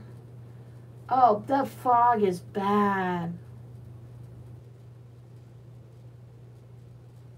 You know, I thought pregnancy brain was bad. And then I thought that, you know, medical brain fog is bad. But then I got widow's brain, and I tell you, that was horrible. I have lived here in Cape Coral since I was 13, so 39 years. And I had to call my kids because I was physically lost in my own town because the widow's brain was so bad. I couldn't make it from one part of town to the other. I had to call my son up and I said, don't laugh at me, and I'm not teasing, but I am lost. I cannot figure out which direction to go to get from point A to point B. So brain fog is a really bad thing. It's debilitating. Again, that's why when you see the videos, I end up adding words to the bottom. You guys don't even see how many times I just stand here like this at the table for like 5 minutes trying to come up with a word, a simple word. Sometimes I have to turn the phone off and I Google it, and then I turn it back on, and then I just keep talking in the video like I didn't forget it or something. Cindy, spent your kids' inheritance. They didn't need it anyways. Look, after you're gone, you know, I'm so sorry that I'm killing you off like that, but they can sell all the crafts for money, or they can start creating stuff themselves and sell what they make. Or save money on, I went flying, save money on gifts by making them. Yeah, right, Sue? Yeah, no, age doesn't help either, no. Yeah, well, And sometimes they're like, well, why don't you just use like your Google Maps on your phone? But sometimes that doesn't work either. That's like when your parents told you, well, how do you spell something? They're like, look it up in the dictionary. But I don't even know past the first letter. How am I going to look it up in the dictionary? I call it Stalk My Kids, but I have the Find My Friends app so that my kids can find me if I ever get into that position again. I'm much better now. Things have cleared up a lot. So the widow's brain is pretty much cleared up. I was watching someone else on YouTube, and she was talking. She has a channel that's just about being a widow and stuff. And even for her, I don't know, it was like 5 or 10 years later, she still can't remember certain bits of time. Like you lose, it's like blacking out. You just don't remember certain time frames. They're gone. Yeah. And especially if you're using one and you're trying to figure out north from south, and while you're looking at it, and if you turn your phone, it starts spinning in the wrong direction. Yeah, no, you can't find anything. You know, Roy, I mean, they have the wristbands and stuff, and I'm sure you're probably just joking, but I have always thought that people with like Alzheimer's, or the kids that are, you know, with autism really bad, and they tend to wander off and get lost, because autistic kids and a lot of people with Alzheimer's tend to go towards water for some reason. I really don't see a problem with some type of microchipping. And I know you can't just microchip old people, because it would get abused in other things, but having some type of with the watch now, the Apple Watches or the wristbands and stuff, I think that's a great idea. Yeah, you have to let things go, Cindy. You get too much in your head. If you don't let them go, then forget it.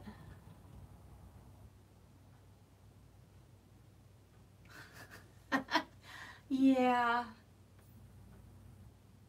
My kids are, well, mostly my daughter and I, we get going out, and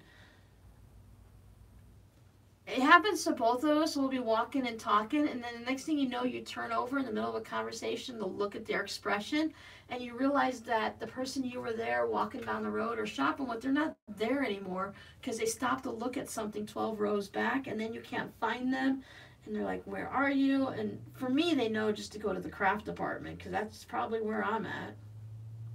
I don't care if it's just at Walmart. I'm going to check it out and see what's there. Yeah. When I stretch the nerves in the area, it's called the brachial plexus. It's between your shoulder and your neck. It's like I get this pain that goes from my right shoulder up into my right ear, my eyeball, and I swear it sends this electrical impulse to my brain, and it just loses things. I just don't have that memory. And then if you're on any type of medications or pain meds or something, you're out of luck, because all of that stuff affects your brain. And it really, then you, like you said, you add in old age, and you are just totally screwed. No. Yeah, I mean... run to the car and leave, that would be... I can just imagine what Rob would have said if I left him at Walmart. Sorry, honey, but you really peed me off and I left you. Yeah, it just really, it does weird things. And I've had it for about 10 and a half years now. And you see the way I'm pressing it. Oh yeah, mine's pathetic too. It has the same fabric. I go there like every 2 years, and it's the same exact fabric, and there's nothing new, but I just have to go. The same yarn. Okay, so this is the crooked one that was off-center like. So it kind of looks like when you make the ribbon bows. And this was the one that was done when it was perfect. So there is the candy cane one. I think it's okay, but what time is it? It's 1:30. We've got about another half hour before we just get rid of everybody. Silver lining of a bad memory. I can't remember all the people who offended me, and I look completely forgiving to them. Yeah. Yeah. I have this thing where when I go to bed at night, I don't hold a grudge. When I go to bed at night, the next day is a new day. So if you made me mad, yeah, I'm going to know that I've been mad at you, but I do not hold that grudge. I'm going to do the striped one this time now, see how that looks. But I'm very forgiving like that, unless, I mean, there are things you can't forgive. If someone has been really mean and evil to you, then we're not talking like that. We're just talking little things. You like the first one? That was a little bit off ones? Yeah, they're pretty kind of cool. I like them. But this one, because we ended up getting like the little bit of green in there, that was a little bit weird. This one really looks like those plasticky bows that you get in the big bag to put on Christmas presents. So this one's, oh, I already have a striped one. So this is what the stripe looks like. So we don't need to do the striped one. And this is what the plaid looks like. So we've got zigzag. Someone wanted to see this.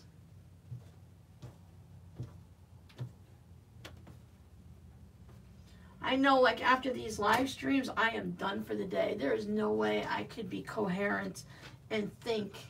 And, like, I would never be able to make a video. And I don't do any crafting after this. I might, like, tidy up, or I might iron or press something, but I can't cut anything.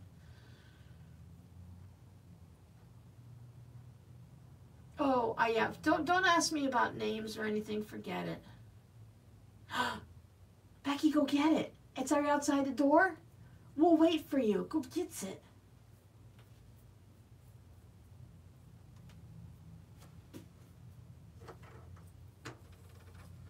Go ahead and go get the fabric. My excuse is, I mean, it's, you know, knock on wood, it's never happened here, but I wouldn't want my package stolen off the porch. So I have to go to the mail. I have to go out on my porch and get whatever's delivered right now, even if it's in the mailbox. You know, they still go. I know down here, it was just on the news yesterday, people are going into other people's mailboxes and stealing stuff. Wouldn't want to have your fabric stolen. Like, sorry guys, hold on, talk among yourselves. I gotta go get my package. Yeah, get the good stuff. Shopping online is a little harder for me for fabric because I like to go to Joann's so I can just get a quarter yard. And that way I can spend $1 to $3 on a fabric. But when you shop online, you have to get 2 or 3 yards. And that's great if you're using it for background fabric or backing fabric and binding and stuff. But I just want to have a variety of fun fabrics, so I need to go to the store to get it.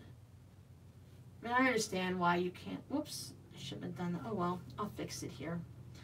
I forgot to go through the center first. Go through it now.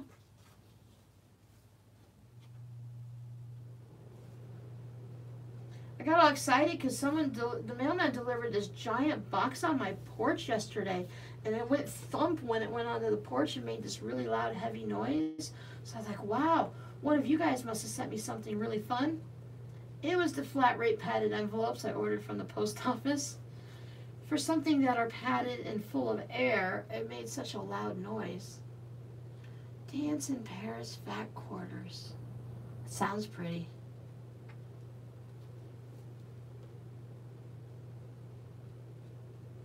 You can't post a link, Terry, but you can post the name. I don't have a problem with that. Everyone's it's up to them whether or not they want to go there and buy anything. Everyone has to take their own precautions. But yeah, you can share names. I don't mind. You put a link up and it'll get blocked, so just that's that warning.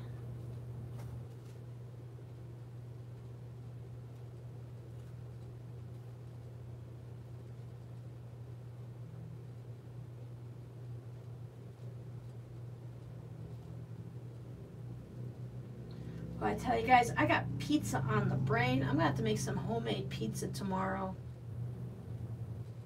Can't stop thinking about pizza. That's that one thing. If you can only eat one food, I would choose pizza. Because if you think about, let's say you're like, you love spaghetti, and if you can only eat one thing, you're like, I only want steak, or I only want pasta. It's kind of boring, but if you only want pizza, you can have breakfast pizza, you can have dessert pizza, you can change up the toppings a million times. Fabric Utopia. Fat Quarter's helpful. I do like to go to Etsy and buy things here and there. They are pretty good with fabric that way.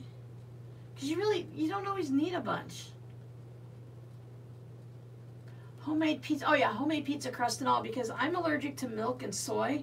I have to make homemade everything myself.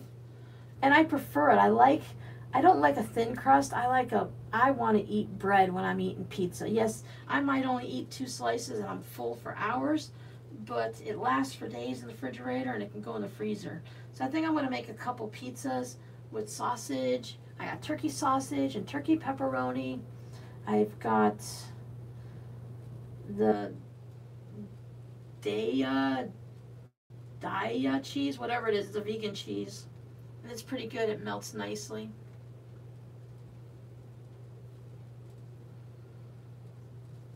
I've had like a cookie crust where you put the apples from like apple pie filling, that type of cooked apples in it, or with peaches. That's really good.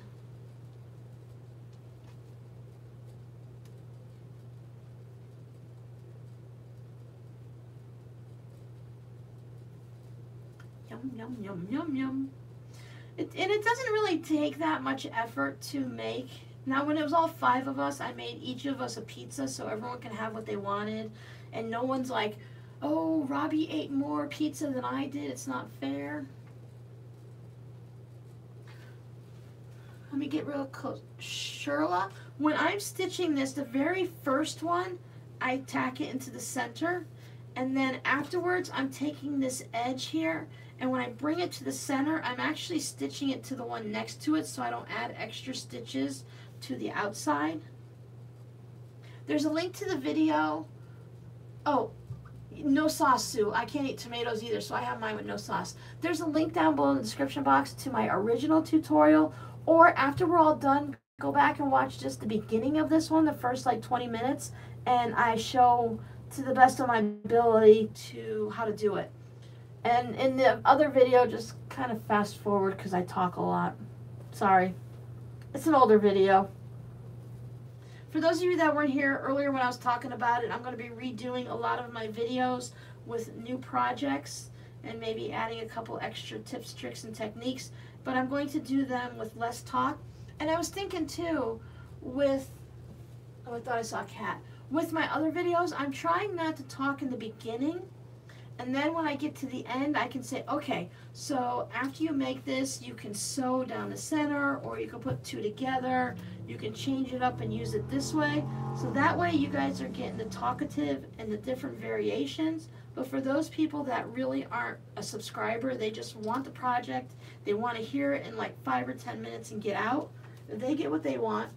I don't have to read their comments, and you guys get the chitter chatter.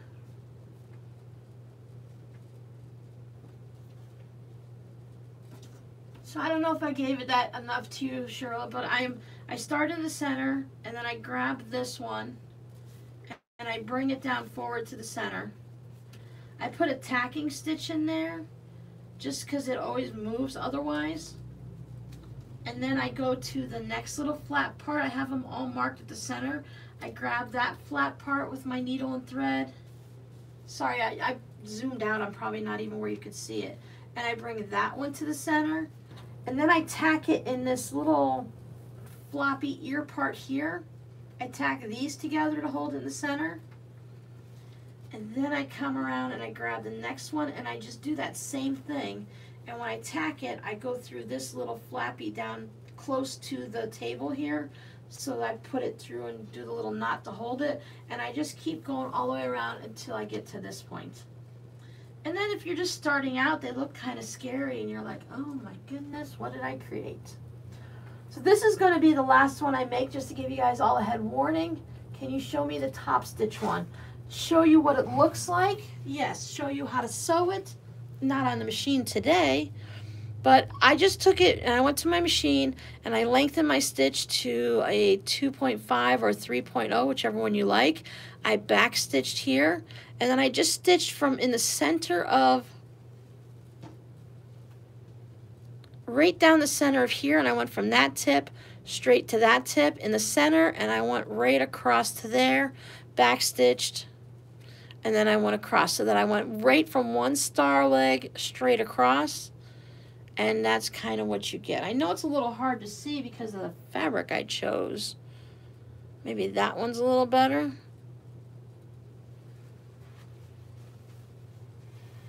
So it is at the middle of the edge. Yes, there are raw edges exposed, but it's only in the center. In the original video, I show you about putting a button down. You can glue it or stitch a button, and you might have some stitches showing on the back. So if you're tying them all off to the little loopy thing next to it, you only have one stitch back here, so you can't even see it on this one.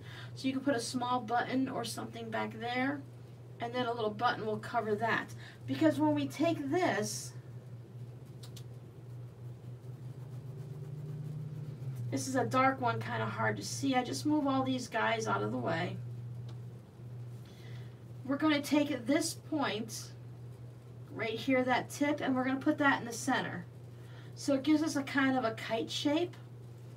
And then you want to take that tip, and you're going to hold this piece back. You can use a toothpick or your needle. You're going to bring that tip back to the outside so it matches up there. And these two sides will just want to fold in. So you just kind of bring them in nice and tight so they touch or overlap. And then you bring this back out. Now the original video keeps my fingers out of the way a lot better. It's got a really close-up view. So then you have this folded piece here, and the only raw edge is when you bring this tip back to the center is right there. So you do have a bit of a raw edge. I like the stripe. I think the stripe is my favorite. The plaid is very cool, and it definitely looks better in a lighter color. Excellent. I'm glad I helped both of you. If something crazy happens and I disappear all of a sudden, I was wrong about the battery life on my phone. Thank you all for hanging out with me. I apologize greatly, and I will leave a comment here on my laptop so you'll know, but just in case, I just like to give you guys a heads up. You're very welcome. So even when you're sewing it down with that top stitching, I still feel like it needs something. I think I'm definitely going to switch over to putting that hot glue gem on, whether it's you use one with glue itself or the one where you put the tool on it and it melts the glue on there. I think putting that little shiny gem on there helps the ornament look or the decoration of it. It spices and jazzes it up, and then it covers it. Now buttons are fun. You can use novelty buttons or regular buttons, and they're great. But I like the idea of just hot pressing that gem down. This is fun. I like this one.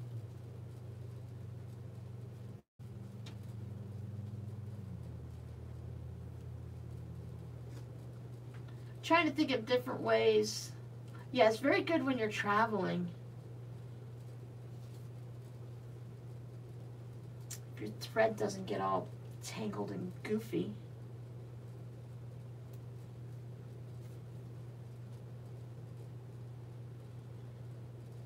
My little tips aren't staying down at all. I know how to fix that. Tie you guys back up tight.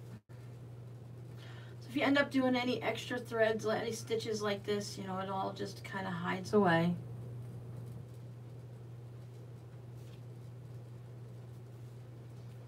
In the other video I show where you can put clips down and everything to hold these out of the way, the clips just get a little too heavy. Hi, Shirley Jade.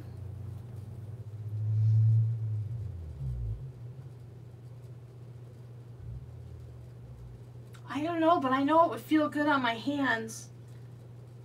I had trigger finger, and I'm just like at the end of it now. It's just really finally starting to heal up for about a year and a half. And then my hands get really kind of stiff in the morning, and like right now, very arthritic feeling. So I think a stress ball with bumpies on it would feel really good to kind of, I would like that. I think I would really like that. I like things with lumpy bumpies on it. They feel good. You know, that little massage.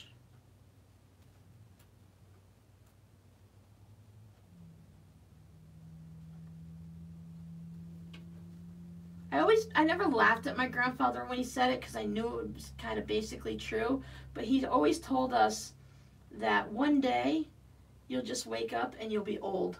You'll have aches and pains. You'll make noises when you get up and down and out of bed and stuff. And things are just harder. Life is tough after a while. And you just, one day you just wake up old. And that day is like different for all of us. Well, welcome. We're glad you can make it. We're going to be finishing up after this soon, but I'm glad you made it for a little bit to chat with us. That one day is here, yes. The cats are so needy in the morning, but I just want to lay in bed and stretch because everything is just tightened up and it's so sore and I just can't hop out of bed anymore. And when I sit on the bed, my feet don't touch the floor, so it's a raised up bed. So I'm like, I just can't, guys. Just give me a minute. And they're all just like clambering and crying because you know they've gone a whole 4 hours without eating. He was right. And especially if something like happens, like if you get into a car accident or something, it just makes it that much worse. You just feel so old. Oh, Cindy, that's crazy. I didn't even, I'm self-diagnosing myself, okay? Based on what I read online. I didn't want to even bother to tell my doctor because I knew she'd want to send me over to a specialist and then they'd want to do surgery. I've been following some physical therapy guys, Bob and Brad, the two most famous physical therapists on the internet in their own opinion. So they had, you know, you do the massaging and you ice it and stuff. So I've done all that. And actually knitting at night was really good therapy for it. It really loosened it up. I very seldom have it get stuck to where I have to force it open. That was funny. I don't have that issue with it just popping anymore. So it doesn't hurt as much. So I feel that it's healing pretty good. I don't feel like I am, you know, tricking myself and convincing myself that it's better when it really isn't. I love Bob and Brad. I've been watching them for a long time. I don't watch them as much because really I don't need to watch them if it's not something that I need, you know. This one's kind of poofy. It doesn't want to lay down flat, which is kind of neat. Yeah. I like the explanation. I don't remember where I read it or saw it in a video, and I don't know if it was from them, but they were like, it's like if you think about a pulley. So you have the pulley right here, and a rope goes through the pulley. So it's kind of how the ligaments, tendons, or whatever are here. So it creates a knot. So if you had that pulley and you had a knot that got stuck, and when you force it, it would come over until it went back around again, and then you'd force it, and that's when it gets stuck like this, like I just got it stuck. And you have to force it because that's where the knot is. So if you keep massaging right here, there was a point where I couldn't touch it at all. So, you know, I can rub it really good now, and I don't feel that knot anymore. So everything is in pretty good. I tried to do the braces that you can buy for it, and that just made it 100% worse because it hit right here. So they feel really good, so I feel okay. I do a lot of hand exercises and massages and stuff just because the way I use my hands and with knitting and everything, I want them to feel good. I want to make sure they stay nice and loose. Because as they, you know, like I say, it's your bread and butter.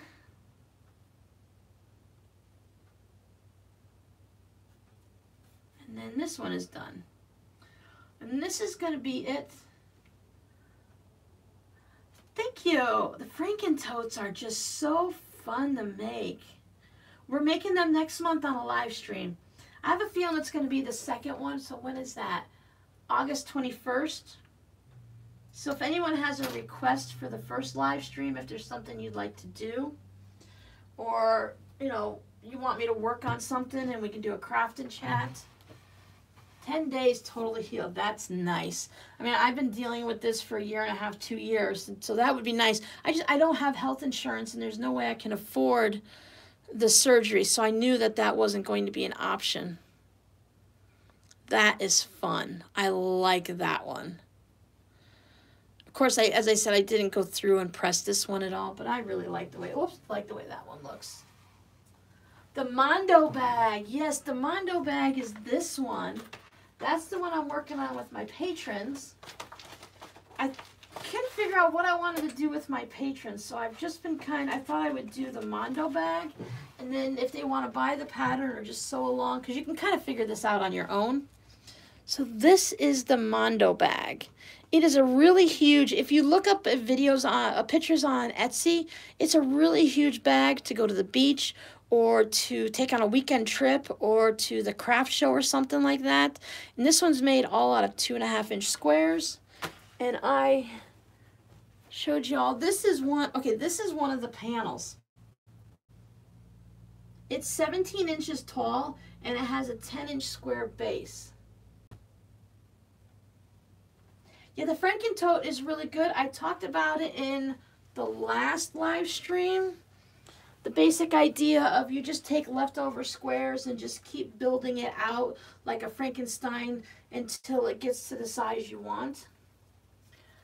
I don't think it has some little tricks to it. And the thing is I don't want to give you guys the directions because it's a pattern you have to pay for. But, okay, so this is the cardboard that comes with it. And on the other side of this, that's the directions. That's all you get. So they're really small. It's kind of hard to figure out. Oh, I've done the steroids in my shoulder and my neck, and I have never, oh, I had them in my feet too, the cortisone shots. I have never been in so much pain in my entire life. That was horrible. So they don't have a lot of directions. And then the videos that are available for it aren't all that great. And what it is you have to do the lining and the outside in the same way. And it has these, so you have these L shapes that you stitch together and it ends up like this pinwheel. So you have this shape here and this shape here. That first you have these 4 panels, then you have to sew them together like this, and then you sew them all together and it has a 10-inch bottom and 17-inch sides. And it's kind of weird, but it's kind of cool, and it's just really kind of freaky and crazy, and it's hard to figure out, but I'm figuring it out. And I decided someone sent me this, and it comes with those gridded interfacing, so you just put all the squares on it, and that's what those that I showed you. So you just, all right, Rose, we're just gonna finish up in just a couple of minutes too. I'm sorry, we'll catch you later. We'll see you at the next time. No, it's not. It's coming up tomorrow as the very first video for it. You have not missed it. Anyone that's a $5 and up patron will see these. I decided that I'm just going to turn the camera on. I put it right here at the end of the table like I do on my live streams. And then I just go ahead and, oh, power flash. I just go ahead and film it. I do a little bit of talking, and every week I'm just going to do like a half-hour, 45-minute video, and we're done in about a month. Then we'll do it. Thanks, Carol. I'm just taking it step by step. I could say, you know what, this is too confusing, I don't want to do it, but I'm trying not to do that, so I thought I'll take my patrons along with it, and I'm also telling them how they can, I'm going to say the words, screw this pattern, this thing is crazy, but let's just figure it out and do it the way we want to do it, and we'll just figure it out in our own way, and how you can do it to where you don't have to buy the pattern, you don't have to buy the gridded interfacing, because let's face it, most of us are quilters. These are 2.5-inch squares that you sew together in a panel. The gridded interfacing just makes it perfect. We don't need to have this to sew. This is 4 2.5-inch squares by 13, which is really weird. But there's 13 2.5-inch squares. So you just go ahead and you can stitch them together like you would if you were making a quilt or a table runner. You don't need to spend $13. Oh, excuse me, I got the hiccup burps. $13 on the gridded interfacing. You don't need to spend $15. Well, if you're a patron, I'm kind of like showing you how to do it, but I'm not showing you the directions. Well, I guess I kind of, well, let's face it. If you watch my patron videos over the next month, you'll be able to figure it out. But you have to pay to, yeah, I don't know. It is what it is. call me a cheater. I can't help it. I'm taking everyone through the step, and that's what we're doing. But I forgot to put it up. I forgot to set it up. I was going to work on it this morning so it goes up automatically tomorrow. But I forgot to do that. I got involved with playing with salvages instead. So I hope everyone had a great time today. Thank you all for hanging out with me. My internet is starting to get the wheel of doom, so I'm wondering if it's YouTube. I hope you all enjoyed chatting while we worked on some of our stars. I say make a couple of them, give it a shot and see what it looks like. Find some of your fun and funky fabrics and test those out. Add them to it's the Wheel of Doom. Add them to, thanks Roy, add them to gift cards. Like if you're only going to give a gift card for Christmas, add a little ornament to it so that they have a little handmade gift, and then you can do that. Because my kids are getting gift cards for Christmas, and I'll probably buy them something small, or I don't know, I'll figure out something. But if I buy them a gift card, they can just go out and buy whatever they want when they want, and they don't have to tell me exactly.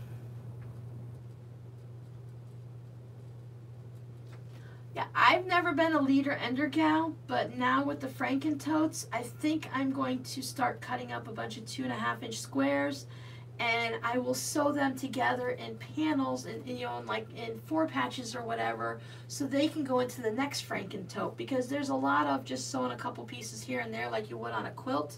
So that's what I think I'm going to do. Yes, I hope everyone who's having a hard time heals. Sue Smith, if you're sitting at the ER, I hope everything is going good for you.